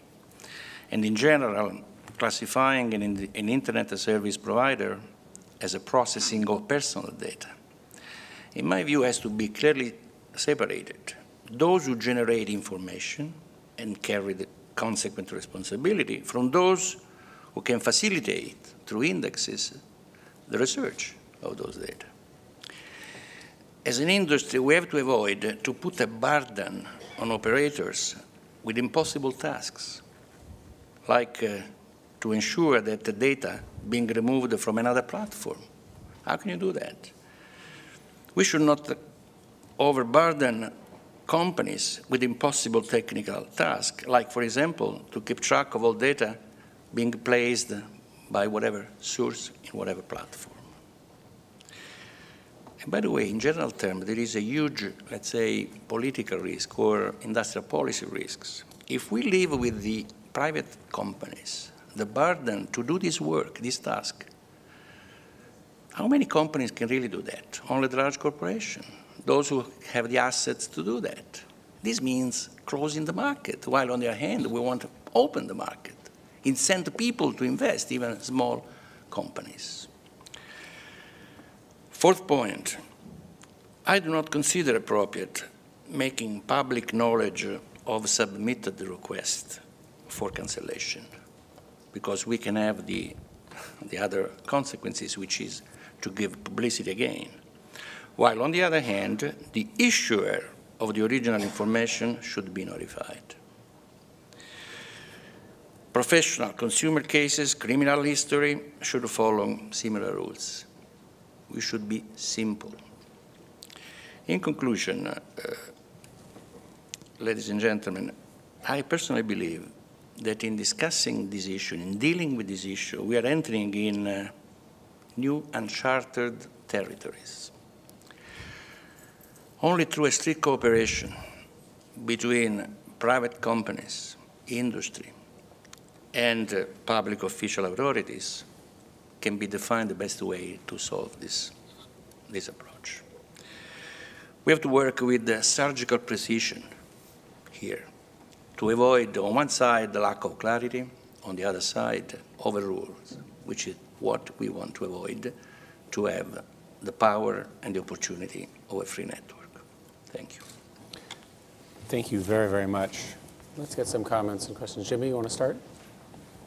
Yeah, just a quick question. You said that you think that making the request public knowledge should not be done, but that the website or the issuer of the information should be notified. But those seem very much in tension with each other. So, for example, whenever we at Wikipedia receive a notice from Google, we publish the notice immediately. How do you propose to deal with that sort of situation? The issuer should not make public, you as issuer should be notified that there is a decision to cancel that specific information from whatever authorities. But you, as the issuer of the information, should not make public that has been requested. So I guess what I'm asking is, we do make that public and will continue to do so. Are you proposing that we should be legally forbidden from doing so? If the authority has come to the conclusion that there is a right of an individual, that a certain information, because of the content, because of the figure, because of the relevancy of the timing, because of whatever criteria, should be eliminated, you should be notified. That's my question. David, did you have a question? Yeah, I just had a quick question, Mr. Catania. We've heard several times around from several panelists about whether or not Google should be, the entity that makes these decisions. We interpret the actual decision to require us to make those decisions, although that's, of course, not the final decision is not Google's. Any of these things can be appealed to official institutions, as you put it. Is it your view that, or would it be your view that, or would you give advice to Google to defer on making decisions on these questions and have them sort of reject them all so then an official institution should look at them? No, I don't think you should either defer or refuse to do a duty which has been ruled by the Supreme Court. But even time, I should suggest a company like Google and all the others search engine organization to move through the official channels to make sure that this decision should be revised. Okay, I see. Luciano, you had a comment? Yeah, I'm afraid I'm probably asking almost the same question again and again, so I'm not sure we're getting a straight answer here. It's always problematic when a philosopher invites to realism. Let me see if I got your point right.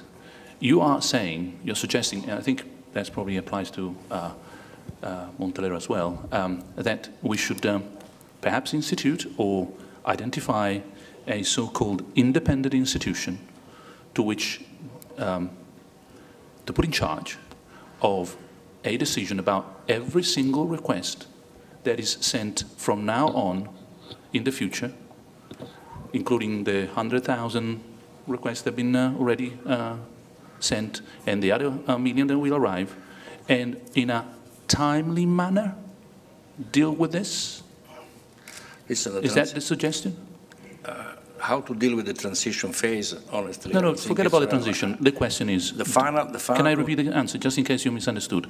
I'm not talking about the transition. The question is, are you envisaging a point when an independent institution will decide about whether the link should or should not be removed, each link, each request, one by one? Yes. Thank you. And that was a very clear answer. Yes. Sabine. We are talking here of a general interest. Yes. Thank you. Are you in favor of a European regulation for search engines or to implement the ruling and to find the right provisions in, for example, a data protection ruling or something like that? You are touching a very sensitive field, as you know. My answer, of course, would be yes. All these matters we are discussing which has to do with the network, with the net, with the internet, with the data protection, with privacy, in my view, cannot be managed in the future country by country, but we should have an European integrated view.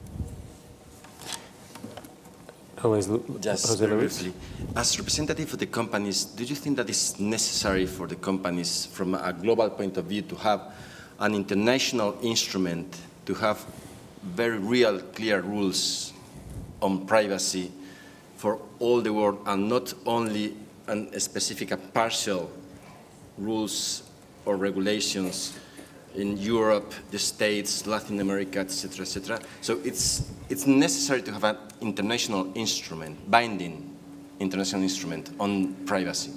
It's another very difficult question in a global economy where everything is integrated. Of course, the final goal should be that way. I tell you, I would be happy if we have at least at European stage a first step of that.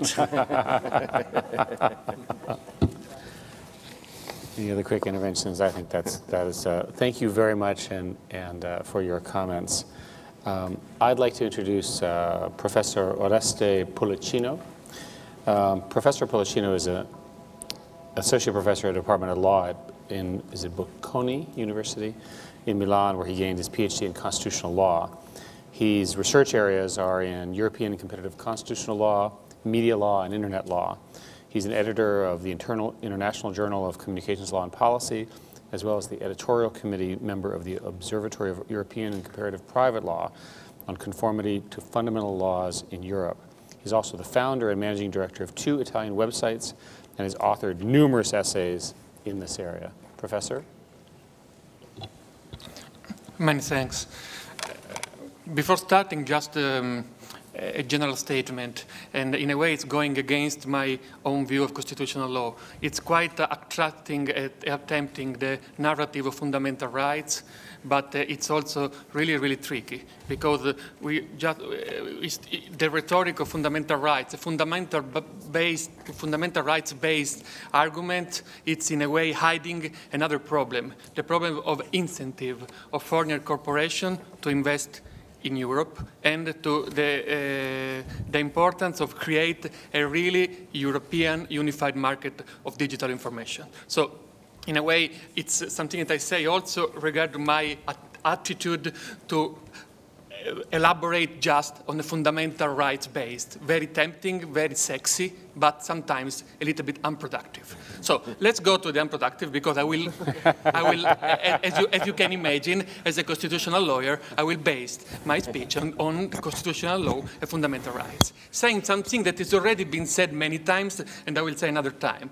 The famous balance between, I don't know, Luciano likes very much this word, the famous balance between freedom of expression and privacy.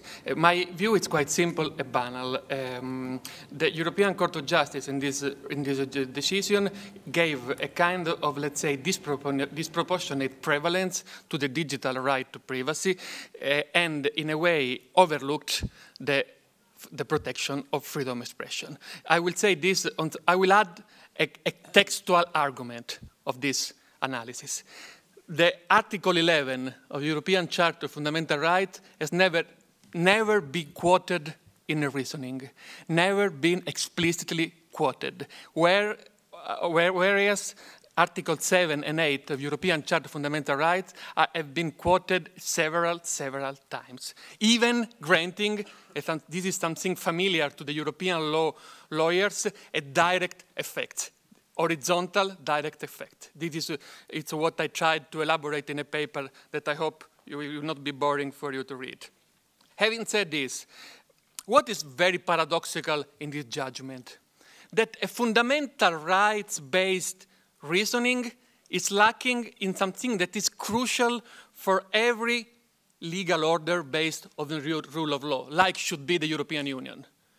that every time that there is a restriction of fundamental right should be something that in Italy we called, in the constitutional law, riserva di giurisdizione, reserve of jurisdiction. Should be a judicial authority to assess the legitimacy of restriction. In this case, the first word that could become even the last one, this is the point, the first word that could be the last one, it's on the shoulder of a private actor.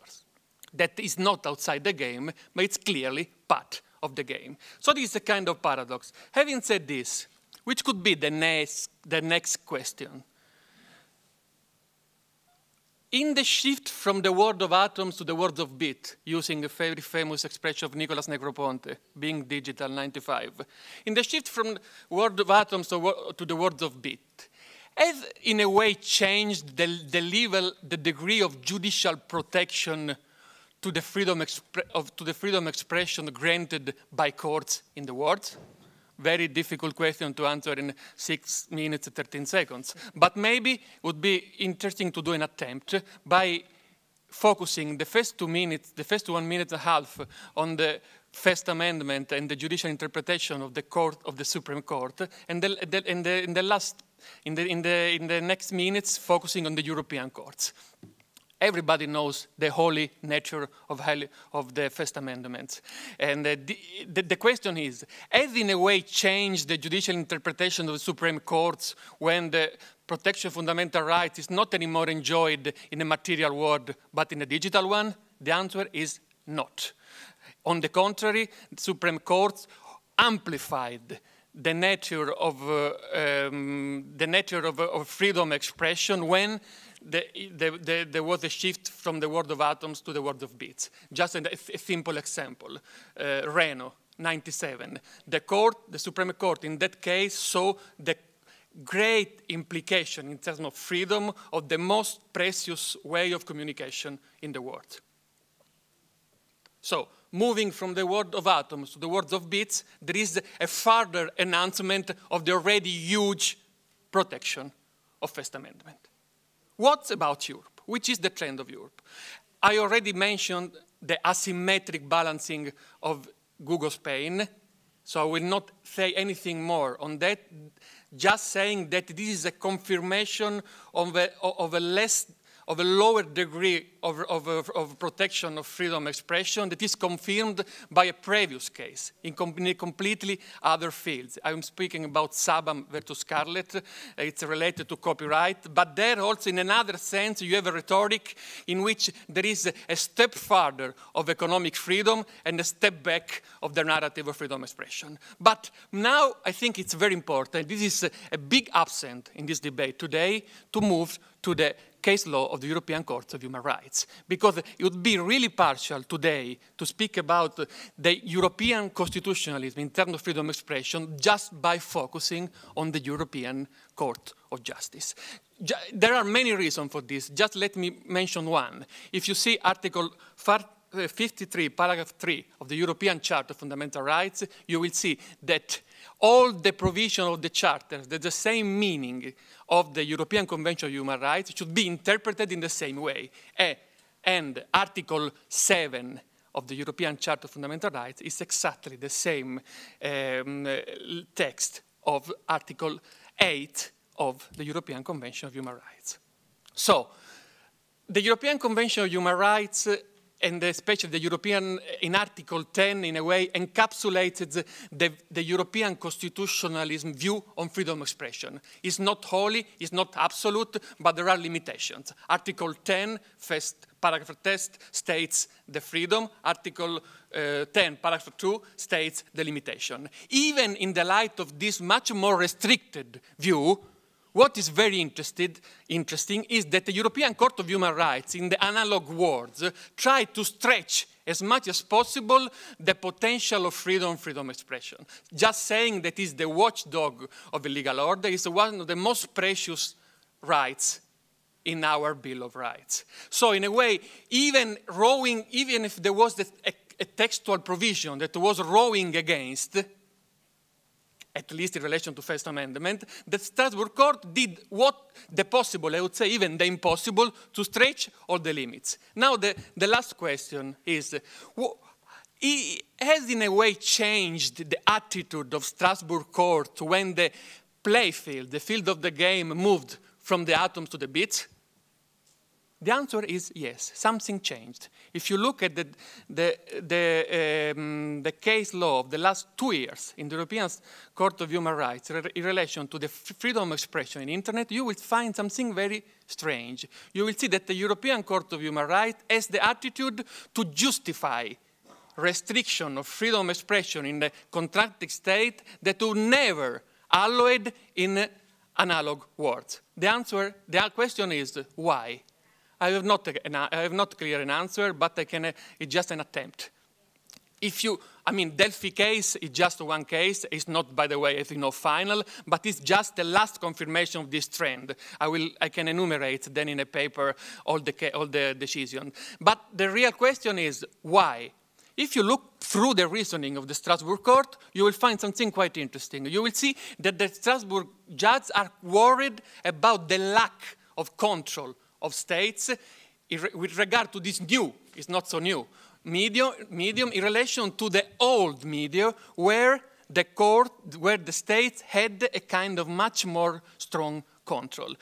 The comparison is clearly with regard to print, broadcasting, and internet. Since on the internet, the states have not this kind of control, then there is the shift of the need to control from a domestic dimension to the supranational one. And then the courts leaves much less margin of appreciation to the states and take on its own shoulder the task to control, which could be the contrasting rights to freedom of expression in order to get a right balancing. Now, the question is this the right approach? I don't know, but I think it was interesting to contextualize the Google Spain reasoning in a much wider context. Many thanks. Thank you, Professor Policino. Do we have comments from our panel? Luciano? Unless someone else goes. Luciano will yield the floor to someone else. Luciano, would you like to go first? Thank you. Since you mentioned the magic word balance at the beginning, which together with the word complex seems to be determining the whole semantics of this debate, I have a question for you which may help us to clarify the debate for our task. Now, the word balance puts everybody on the same foot and makes everybody happy because it's so ambiguous that each of us then interprets that word one way or the other. So let me give you 3 different ways in which we can find a balance, and I'd like to understand whether we stand in one, the other, or the third. Balance before us could be, I want to go to an Italian restaurant, you want to go to a French restaurant. The balance is we go to a Spanish restaurant. Yeah. Balance number 2, I like Italian, you like French. One weekend Italian, the other weekend French. Alternatively, there is no Spanish food. Balance number 3, we go to a restaurant which serves both Italian and French food, everybody happy. Now these are 3 different policies about going out for food. Now, when we speak about balance, what do you have in mind? Alternate between rights, mix the right into a third right that combines the 2, or find a different right altogether that would put the 2 in some kind of harmony?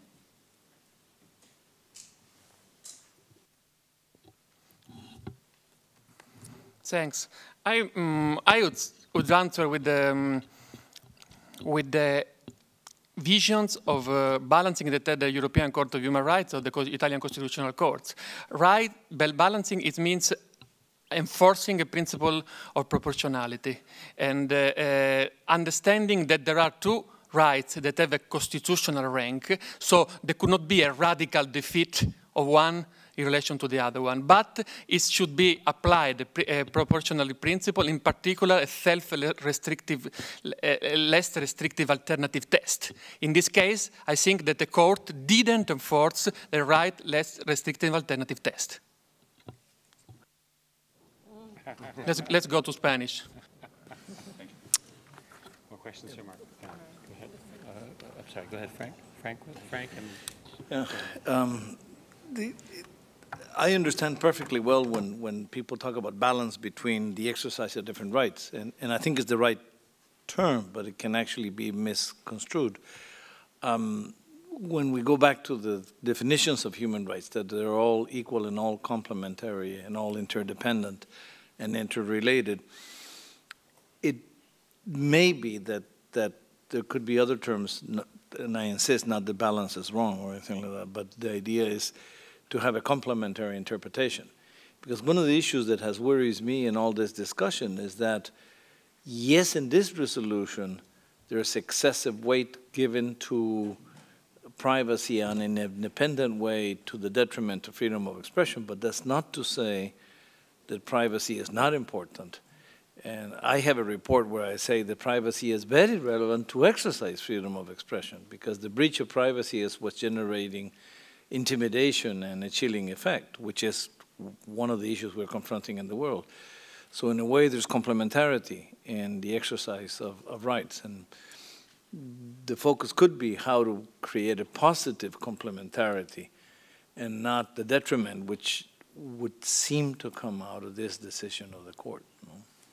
Interesting point, just a small remark. I think that here one of the crucial points is that this decision, it's a reactive one. So if we focus on what was before and why that was this decision, maybe we can understand why this radical approach. But and we know exactly what happens and which kind of scandals. But being a reactive one, the point is, can we really build everything in relation to internet governance today on judicial globalization, on the power of judges to create norms in the lack of political powers? Because at the end, it's a question also of legitimacy, of who is putting the rules. You had a question? Yes, thank you. Thank you, Professor Pollicino. I hope my question is not too legally technical, but can you really blame the Court of Justice for not taking into account, for not referring to Article 10, freedom of expression, if that argument was not put forward in the case? Strictly speaking, this was a case between Mr. Costeja and Google. And if I read the ruling correctly, the balance was made between the individual right to privacy, right to reputation on the one hand, and the commercial interest of Google on the other hand, and a kind of collective interest of the public in having access to certain information. But there was no balance between an individual's right to express him or herself and an individual's right to privacy. Is that correct? Is it also how you see it? I understand what you mean, but I think that the counter-alter, let's say the drawback of the right to be forgotten in this case was clearly the need to access some information that could be relevant. If there is a need to access to information that could be relevant, then there is clearly an expression of freedom of expression. And I say this just not because it's my impression, but because if you read the conclusion of Advocate General Jaskinen in the case, it's the same case, the same questions, but Jaskinen is making many references to Article 11 of the European Charter. So somebody is missing the point. I don't know who. I have some suspicions. Thank you very much, Mr. Professor. We have the honor of our last expert to talk to us. It's Professor Vincenzo, is it Zeno Jankovic? Did I get that right? No, I did it wrong. I apologize. The professor teaches comparative law here in Roma. And he's also rector of Rome University for International Studies and co-editor of the legal periodical Il Diritto dell'Informazione e the legal periodical Il Diritto dell'Informatica, if I get that right. Please go ahead. Thank you. I wish to thank Google for allowing me to present my usually non-conventional views.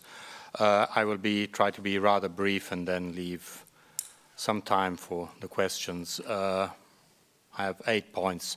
The ECJ decision, as many decisions of Supreme Courts on this side, on the other side of the Atlantic, is a political decision. And this decision asserts EU sovereignty on the internet when it concerns EU citizens, contrasting the claim of US sovereignty by the US government and US companies. So it is a question of sovereignty, and questions of sovereignty can be decided only by diplomacy and international agreements. It is not only one decision by a court which can solve the issue. May I add also that it seems to me, personally, having studied this all my academic life, a wrong approach to frame the issue which we're discussing here with the first, what I would call the First Amendment approach. In Europe, we are far from convinced that everything on the internet is and should be protected, and we feel, this is the general opinion in Europe and in its tradition, that the internet is like any other physical place in the world, and therefore it has its inevitable share of gossip, garbage, falsehood, and vilification. And may I also add that the ECJ decision is only in part about the right to be forgotten. I mean, here we are discussing about this, but I think this is in the decision, the case is a case of the right to be forgotten, but the general implication of the decision is much wider. And I think that to put it only under this idea of the right to be forgotten is rather simplistic. It has to do with what in Germany is called informational self-determination, or, according to Italian notion, the right to one's identity. So the removal of search results is only one of the ways through which this right, informational self-determination or right to one's identity, can be protected. I will focus on one specific aspect. I think one has to distinguish. One cannot find one solution for all the different cases one is presented. I will focus on one typical case which presents ourselves, at least I find it in my legal practice, I find it every day, and it is extremely common, and I don't think it's only because I specialize in this field. And one of the most common case is that of news concerning a criminal investigation which subsequently is closed or the accused person is acquitted. So the original news is true, there is a criminal investigation, but subsequently that news becomes false because there has been the person who was accused has been cleared, he has been acquitted. So in this case, and only relating to this case, I'm talking about this, not of all the other different cases, I would like to try to answer to the very stimulating questionnaire that was circulated. Position of the requester. I don't think that this is substantial. As a matter of fact, one could say that the higher the position, the more the interest that one's legal affairs be cleared. Content. I think that information about judicial proceedings must, I underline, must be correct, complete, and updated. Otherwise, the cornerstone of the rule of law, which is controlled by the courts, is turned into a form of digital lynching. We're talking about, we just throw things on the internet and we're not interested if then everything has been changed. We just throw this on and then we let this news survive, whatever decision the courts. What the courts decide is irrelevant. The only thing is that the person has been accused. And in that moment, that day, that person has been accused, not that he has been acquitted. Recency, the information we're talking about, this kind of information should be corrected and updated as soon as possible so there's no question of recency. Source. I would distinguish among the sources. Experience tells us that the most serious damage is brought generally by unprofessional and unethical dissemination of information, often shrouded behind anonymity. This is a very significant problem. When the source instead comes from an information institution, I think that the removal of the link is, or may be, in many cases, a correct balance between competing interests. Interest to be informed and be continuously to have access to certain archives, and the interest of the person of removing information that is no longer updated. Surely, I feel that the publisher should be informed, and this is something that has come out of this discussion, of the fact that the removal has been asked. And I would have, if I could express my personal view, not to overrule, obviously, the decision of the Grand Chambre, I think that a two-pronged action would be preferable. I think that action should be, in these cases of information concerning judicial proceedings, should concern the publisher and the search action, and the search engine. And the lack of action by the former, that is, by the publisher, warrants the removal of the link by the latter, that is, the search engine. The last question, which was set by, in one of the main questions set by the questionnaire. From a strictly legal point of view, one could question the rule that the search engine is the right entity to be deciding these requests. I would, as many of us around the table have, we have some doubts about that. I personally have some doubts. But from a legal realistic perspective, power entails responsibility. And somehow this kind of solution, I would just like to point out, that is clearly envisaged by the e-commerce directive, although put in a different context, but it is clearly established there. So at any rate, I think that this empowering of a private entity should be an adjudication of last resort. Thank you. Thank you very much, Professor. Maybe we have some comments or questions from the panel. Who would like to start? Go ahead. José Luis. Sì, questo è un problema del, come di solito abbiamo detto, del rapporto tra il website e il motore di ricerca. L'informazione deve essere accurata, attuale, eccetera, eccetera. Stiamo parlando del diritto al... We are talking about the right to be forgotten.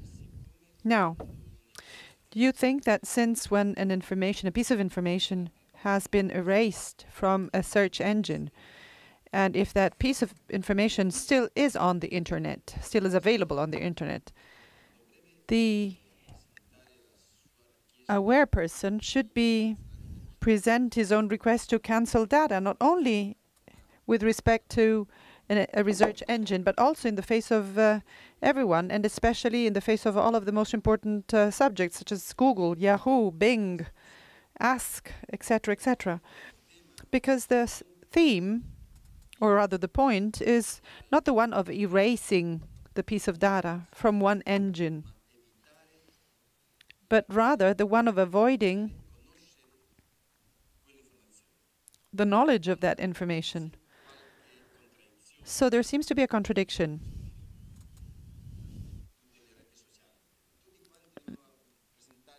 Everyone has to submit the request only to Google. Millions of requests only to Google. But then what's going to happen? Shouldn't there be an obligation? And then is there not a contradiction in the fact of just submitting the request to one single search engine? But I've never gone on a different, every now and then by accident, I end up on a different search engine, and I regret it, if I may say so. And quite correctly, you just say competition. Competition is a click away, and I stay. Just repeat all that once again, I sir. I stay well away from that click, and I get furious when I say, "You want this search engine to be your favorite?" I say, "No, I do not. I want Google." So but I think obviously you should request it. If I do not have data on how much. Well, yes, there is data, but I think that we are talking about a very small part of the market is on those. I think, obviously, you would be interested to ask removal from also the other different research engines. Although I feel that in the field of legal information, information concerning judicial affairs, I think that the request should also go to the information source. There's an interesting decision by the Italian, not the Constitutional Court, but the highest court, the Cour de Cassation, the Italian Corte di Cassazione, which says that you should, when it comes to this kind of news, this news should be updated. There is a duty to update. In that case, it was the Corriere della Sera, that is a reputable newspaper, Italian newspaper, and the request was that the news that was obsolete had to be updated.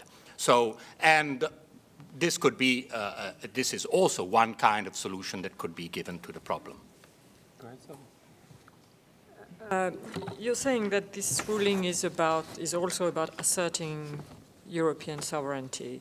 But what do you make of the fact that even if this ruling is enforced and links are being taken down, you can still go and find it on other part of Google, like Google.com. So what does it make of the sovereignty?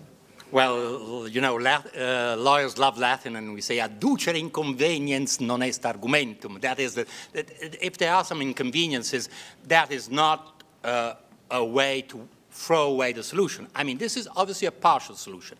It has been said very clearly that one needs global solutions. And my distinguished colleague Elio Catania said we should be satisfied if we find a European solution. I think that this decision should favor at least a transatlantic dialogue on how to solve these issues. If there's no dialogue between the US and the European Union, I doubt we can get to something that is satisfactory for Europe and also for the US. But I don't think that this is impossible. One starts finding the European solution. I mean, Brazil, take the solution of the Marco Civil in Brazil, and which is a solution which I would expect, but Oreste Pollicino is an expert in this field, probably will extend to most of Latin America. So, I mean, you see we are joining, and Canada is already a country which is very near to the European approach. So I think we could sort of create an area in which there's somehow we are getting together an important part of the world. Now, Peggy, you have a question, and then Luciano, you'll get the final and very quick question. But Peggy, please go ahead. Thank you, Professor Zenozenkovic. I get the impression from your intervention that you do consider search engines as intermediaries and not as service providers who have their own liability, as I believe the court has said. The harm here results not from the fact that information was published, but from the fact that it's aggregated in a certain way in search results for someone's name. Did I interpret your intervention correctly? I think there should be different degrees of liability. I don't think that the only way of envisaging liability is how it is framed in the directive, in the Privacy Directive of 1995. I think that is of civil liability, tortious liability. One can imagine various forms of responsibility, let's put it in these terms, not of liability, of responsibility, and what you should do to avoid further damage. I think this is graduation of remedies is very important. We do not, I don't think one can have only, the damage solution. There's a tort, there's damage. No, you can have various ways of repairing what the damage can be done. And I think, and at least my personal experience, clients come to me not for money, but for reputation. They want their reputation somehow cleared, and no money is going to pay their reputation back. They want, in reputational markets, we need to remove bad information which is incorrect and damages reputation, and we do not need money for that. We need something that is specific remedies. We do not need monetary remedies, damage remedies. And Luciano, why don't you have the last quick question for our panelists? Just a very interesting point you made about, well, basically, you stressed quite extensively the importance of truthfulness of the information in question. You spoke about the information being complete, correct, up to date. The Court of Justice was actually talking about the relevance of the information. I just wonder whether you had a comment on when the information in question is complete, is correct, is up to date, as in it's a fact, historical fact, end of the story, there's nothing you can update about that, and yet the decision is, sorry, you had to remove the link. I know we can agree to disagree. Your idea is that once you have done something that is wrong for the rest of the life, I've written an article on how we shifted from the Latin notion of damnatio memoriae. When you were bad, the emperor was bad and was removed, who was killed, all his emblems were removed. Here we have memoria damnata, the opposite.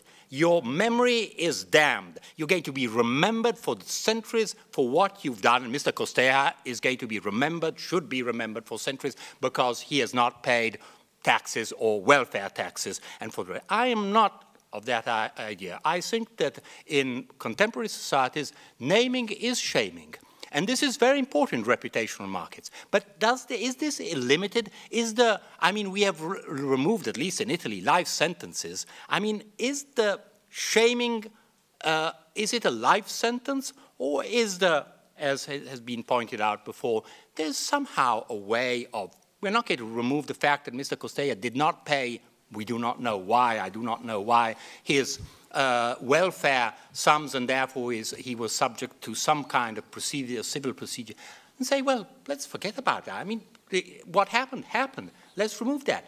If you go on La Vanguardia, you will find that news if you want to go and look for it on Mr. Costea, but we're not going to have everybody around the world know that.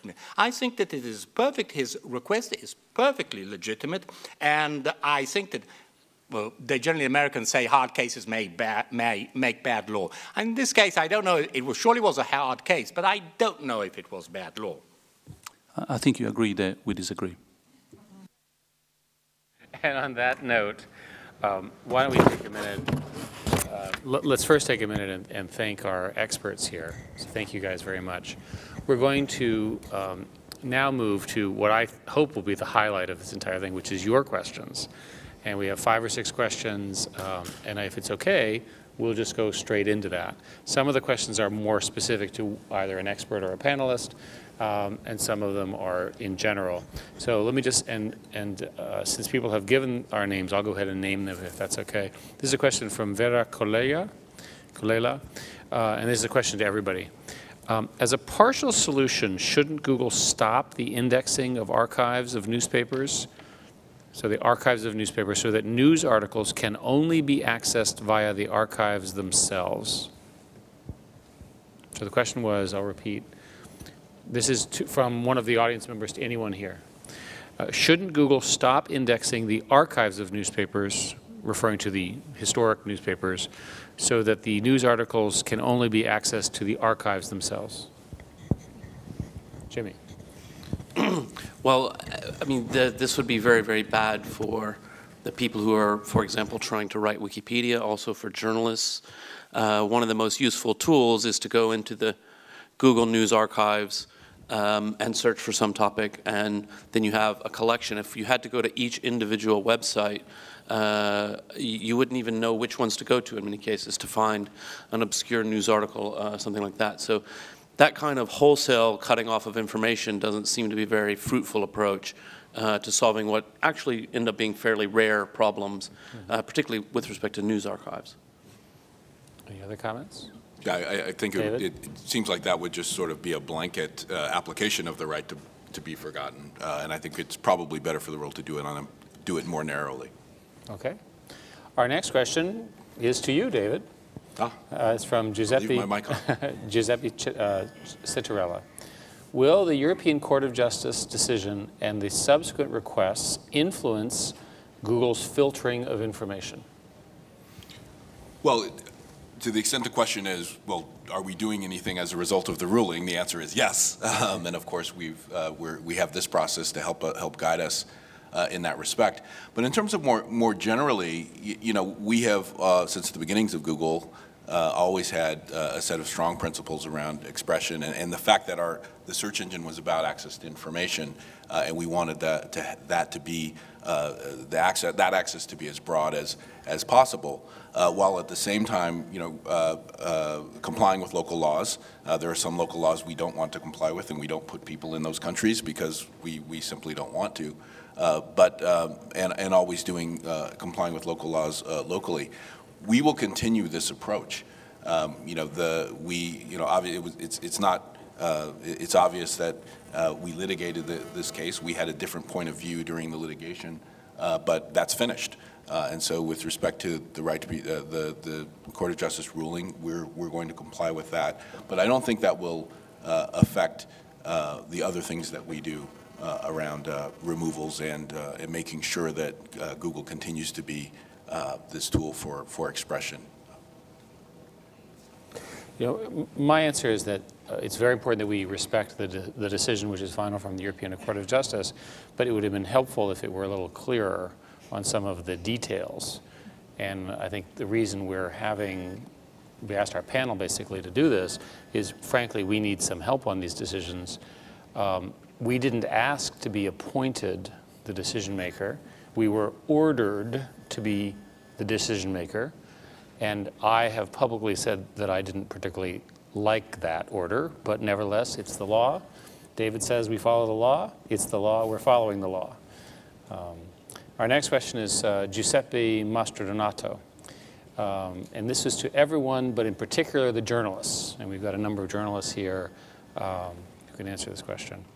Defamation. Does the concept of free expression still apply if we're talking about people who defame others? So he's used as an example, black hat SEO practitioners. To repeat the question, does the concept of free expression still apply if we're talking about people who defame others? Let's have a journalist. So, go ahead. I have an easy answer to this because in France we have very strict laws about defamation and libel, and we have to comply, otherwise we are taken to court, and that is actually something that we find most of the time quite difficult to deal with because it restricts our work, but that's the law in France, so we have to respect it. Go ahead, Frank. Yeah, 2 years ago, the 4 rapporteurs on freedom of expression, the 3 regional rapporteurs, Africa, Europe, and Latin America, and the Americas, and myself from the UN, we made a joint statement talking about the need to decriminalize defamation. We believe it is important to have defamation, but this is important to mention because it shows the nuances. Defamation is important to have as a civil action to correct wrong statements or to correct some form of harm or to ask the judge order for a public apology or for a public correction, but not through criminal law, because through criminal law it has become basically an element of intimidation around the world and has the so-called chilling effect. So the sole existence of defamation as criminal law was seen as a limitation on freedom of expression.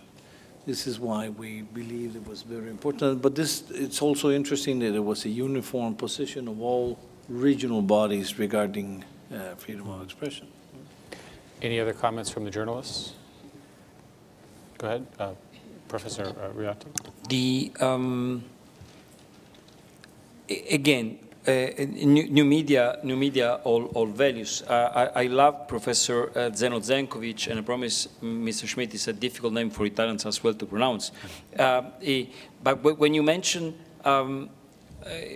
information becomes false, if somebody is accused of something and then is acquitted, well, it becomes false depending on how you cover the trial, because if you say it has been accused and then is acquitted, is not false. It becomes false, and we know in Italy how many newspapers that if you are accused, then you're guilty. Then is the the reckless malice, the American jurists would say. So I've suffered, Mr. Schmidt did the web on two sides. I've been on trial as a journalist, and I've been on trial as a person that has been defamed as a public figure. So I don't take issue. My son says, you're quite controversial on Google, Dad. And I like that, being controversial on Google, Dad. And again, as Sylvie said, it's how you cover events. If you are in good faith and you have access to information, and you don't have any kind of intent of defaming people, whatever course the event takes, you will always be fair. If you enter the field with malicious intents, then eventually you'll be libeling somebody. Let's move to our next question. This is from, this is actually to Professor Floridi. So listen up. This is from Benedetto Ponti. Italian legislation requires that certain personal data of public officials are published and indexed for transparency purposes, and that filter mechanisms like robots.txt may not be applied. They cannot be filtered. In these cases, the public interest in full knowability is enshrined in law. How should Google decide in these cases?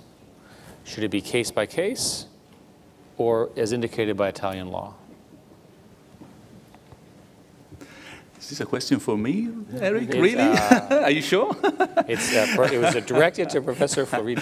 I'm sure you can talk about what Google should or should not do way better than I can. What should we do ethically, independently, or whatever Google will want to do, is that, forgive me, this sounds again from the other side of the channel.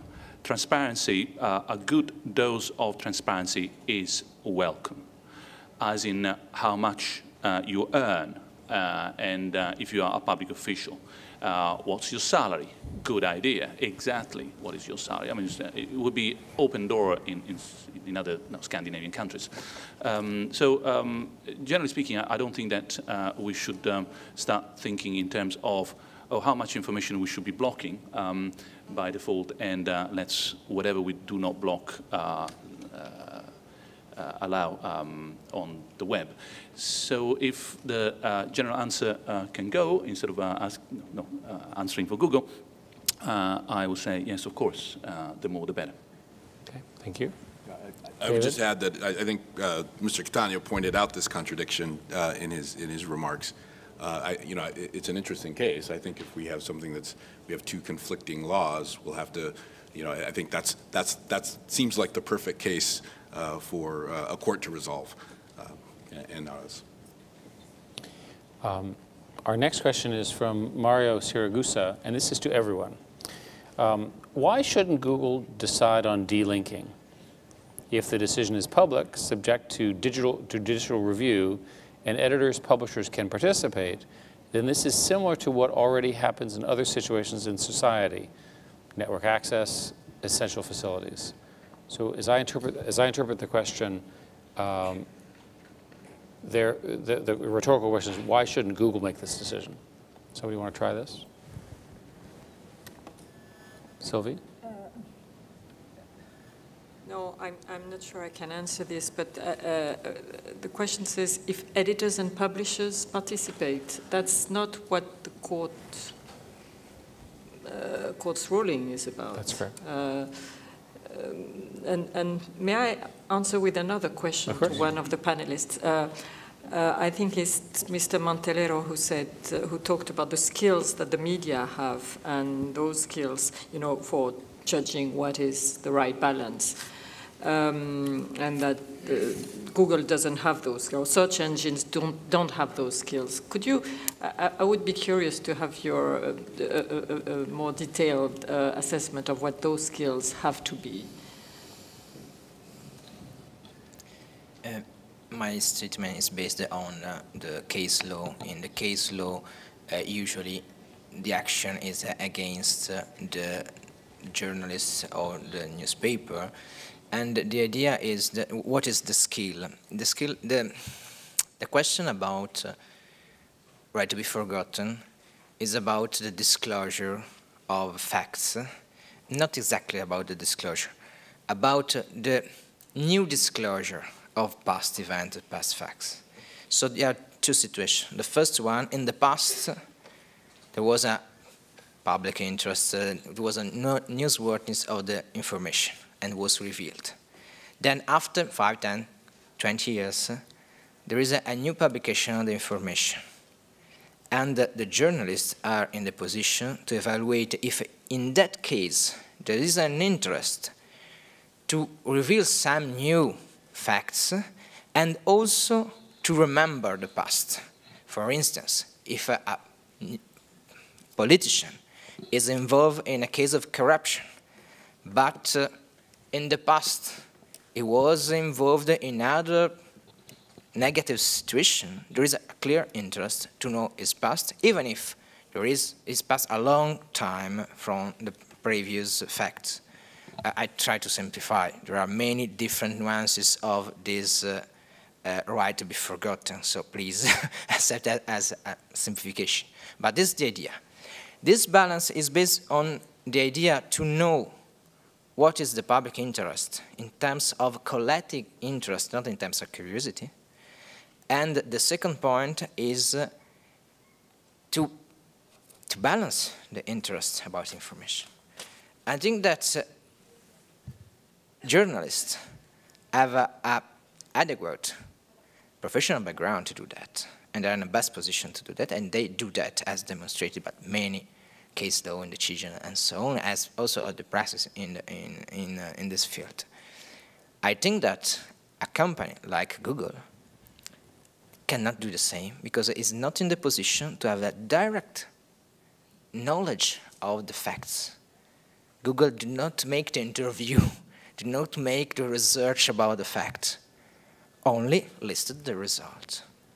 And there's not that specific background that a journalist in terms of profession has. This is, I don't know, is an inadequate answer, is sufficiently clear. But this is the point. Thank you very much. Let's move to our next question, which is from Camelia Bolon. And this is to those on the panel who support the court's decision. Which is more important, the right to privacy or the right to security? So I'll repeat that. And this is intended for those who support the court's decision. Which is more important, the right to privacy or the right to security?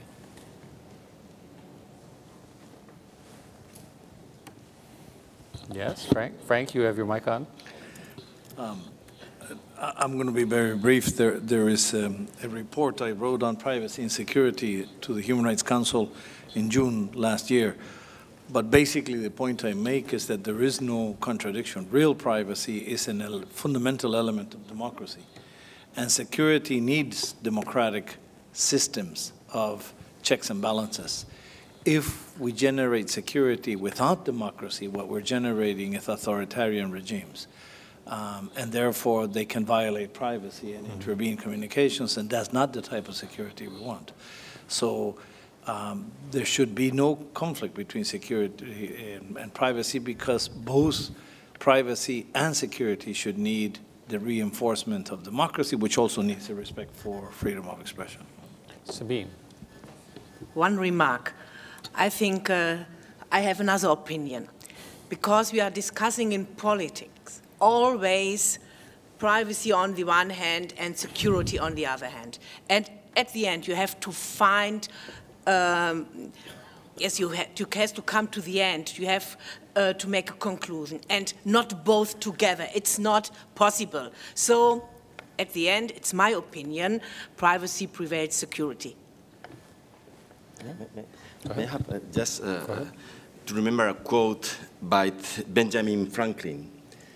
He said that those who try to choose between privacy and security deserve both of them. Preserve, yes. That's very good. Just a dissenting opinion on the poor Franklin. I think he was wrong. We should definitely choose privacy above anything else, and security only as a second choice. While I look up the exact quote, let's. Yes, I hope the correct answer is always democracy. And this is a question from someone who chose to remain anonymous, and it's a question to everyone. And this will be our final question. Shouldn't Google keep a public register of every removal request without disclosing personal information for transparency purposes? So shouldn't keep a public register, in other words, a public register of what was removed without the information for transparency purposes.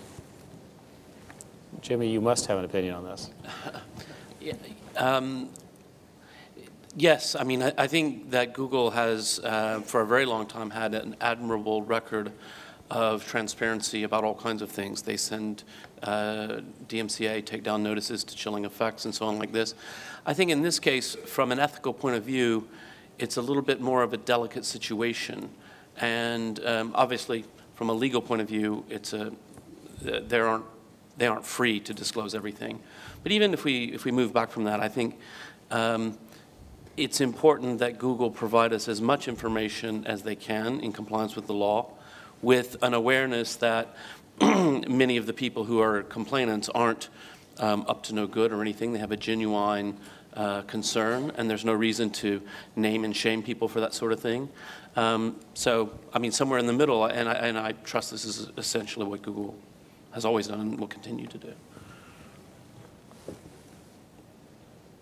Did you want to say anything, David, on Google's view of this since it is question? about Google and transparency, we actually plan to do just that, subject to this constraints Jimmy's talking about. And in this case, transparency with detail obviously would undermine the very right that the court is trying to protect. But we do publish a transparency report, as many of you know, and we expect that the aggregate numbers that we're talking about in terms of the removals we've done as a result of the court opinion will be included in that report. So as with everything, we like to be as transparent as we can. Are there any final comments from the experts or the panel before we wrap up? I want to thank, oh, sorry, Frank, go ahead. No, you'll have the final comment, so maybe it good. And literally 2 quick words. This came to mind when the discussion on privacy and security came about, but this also deals with privacy and freedom of expression and the balance. I think what we have learned in human rights in the long run is that you can't pit one right against another. We're talking about a democratic system that defends all, not by pieces and not by bits, because then you end up losing. You have to defend a democratic system where all rights are essential and all fundamental rights have to be respected. And that should be the big lesson.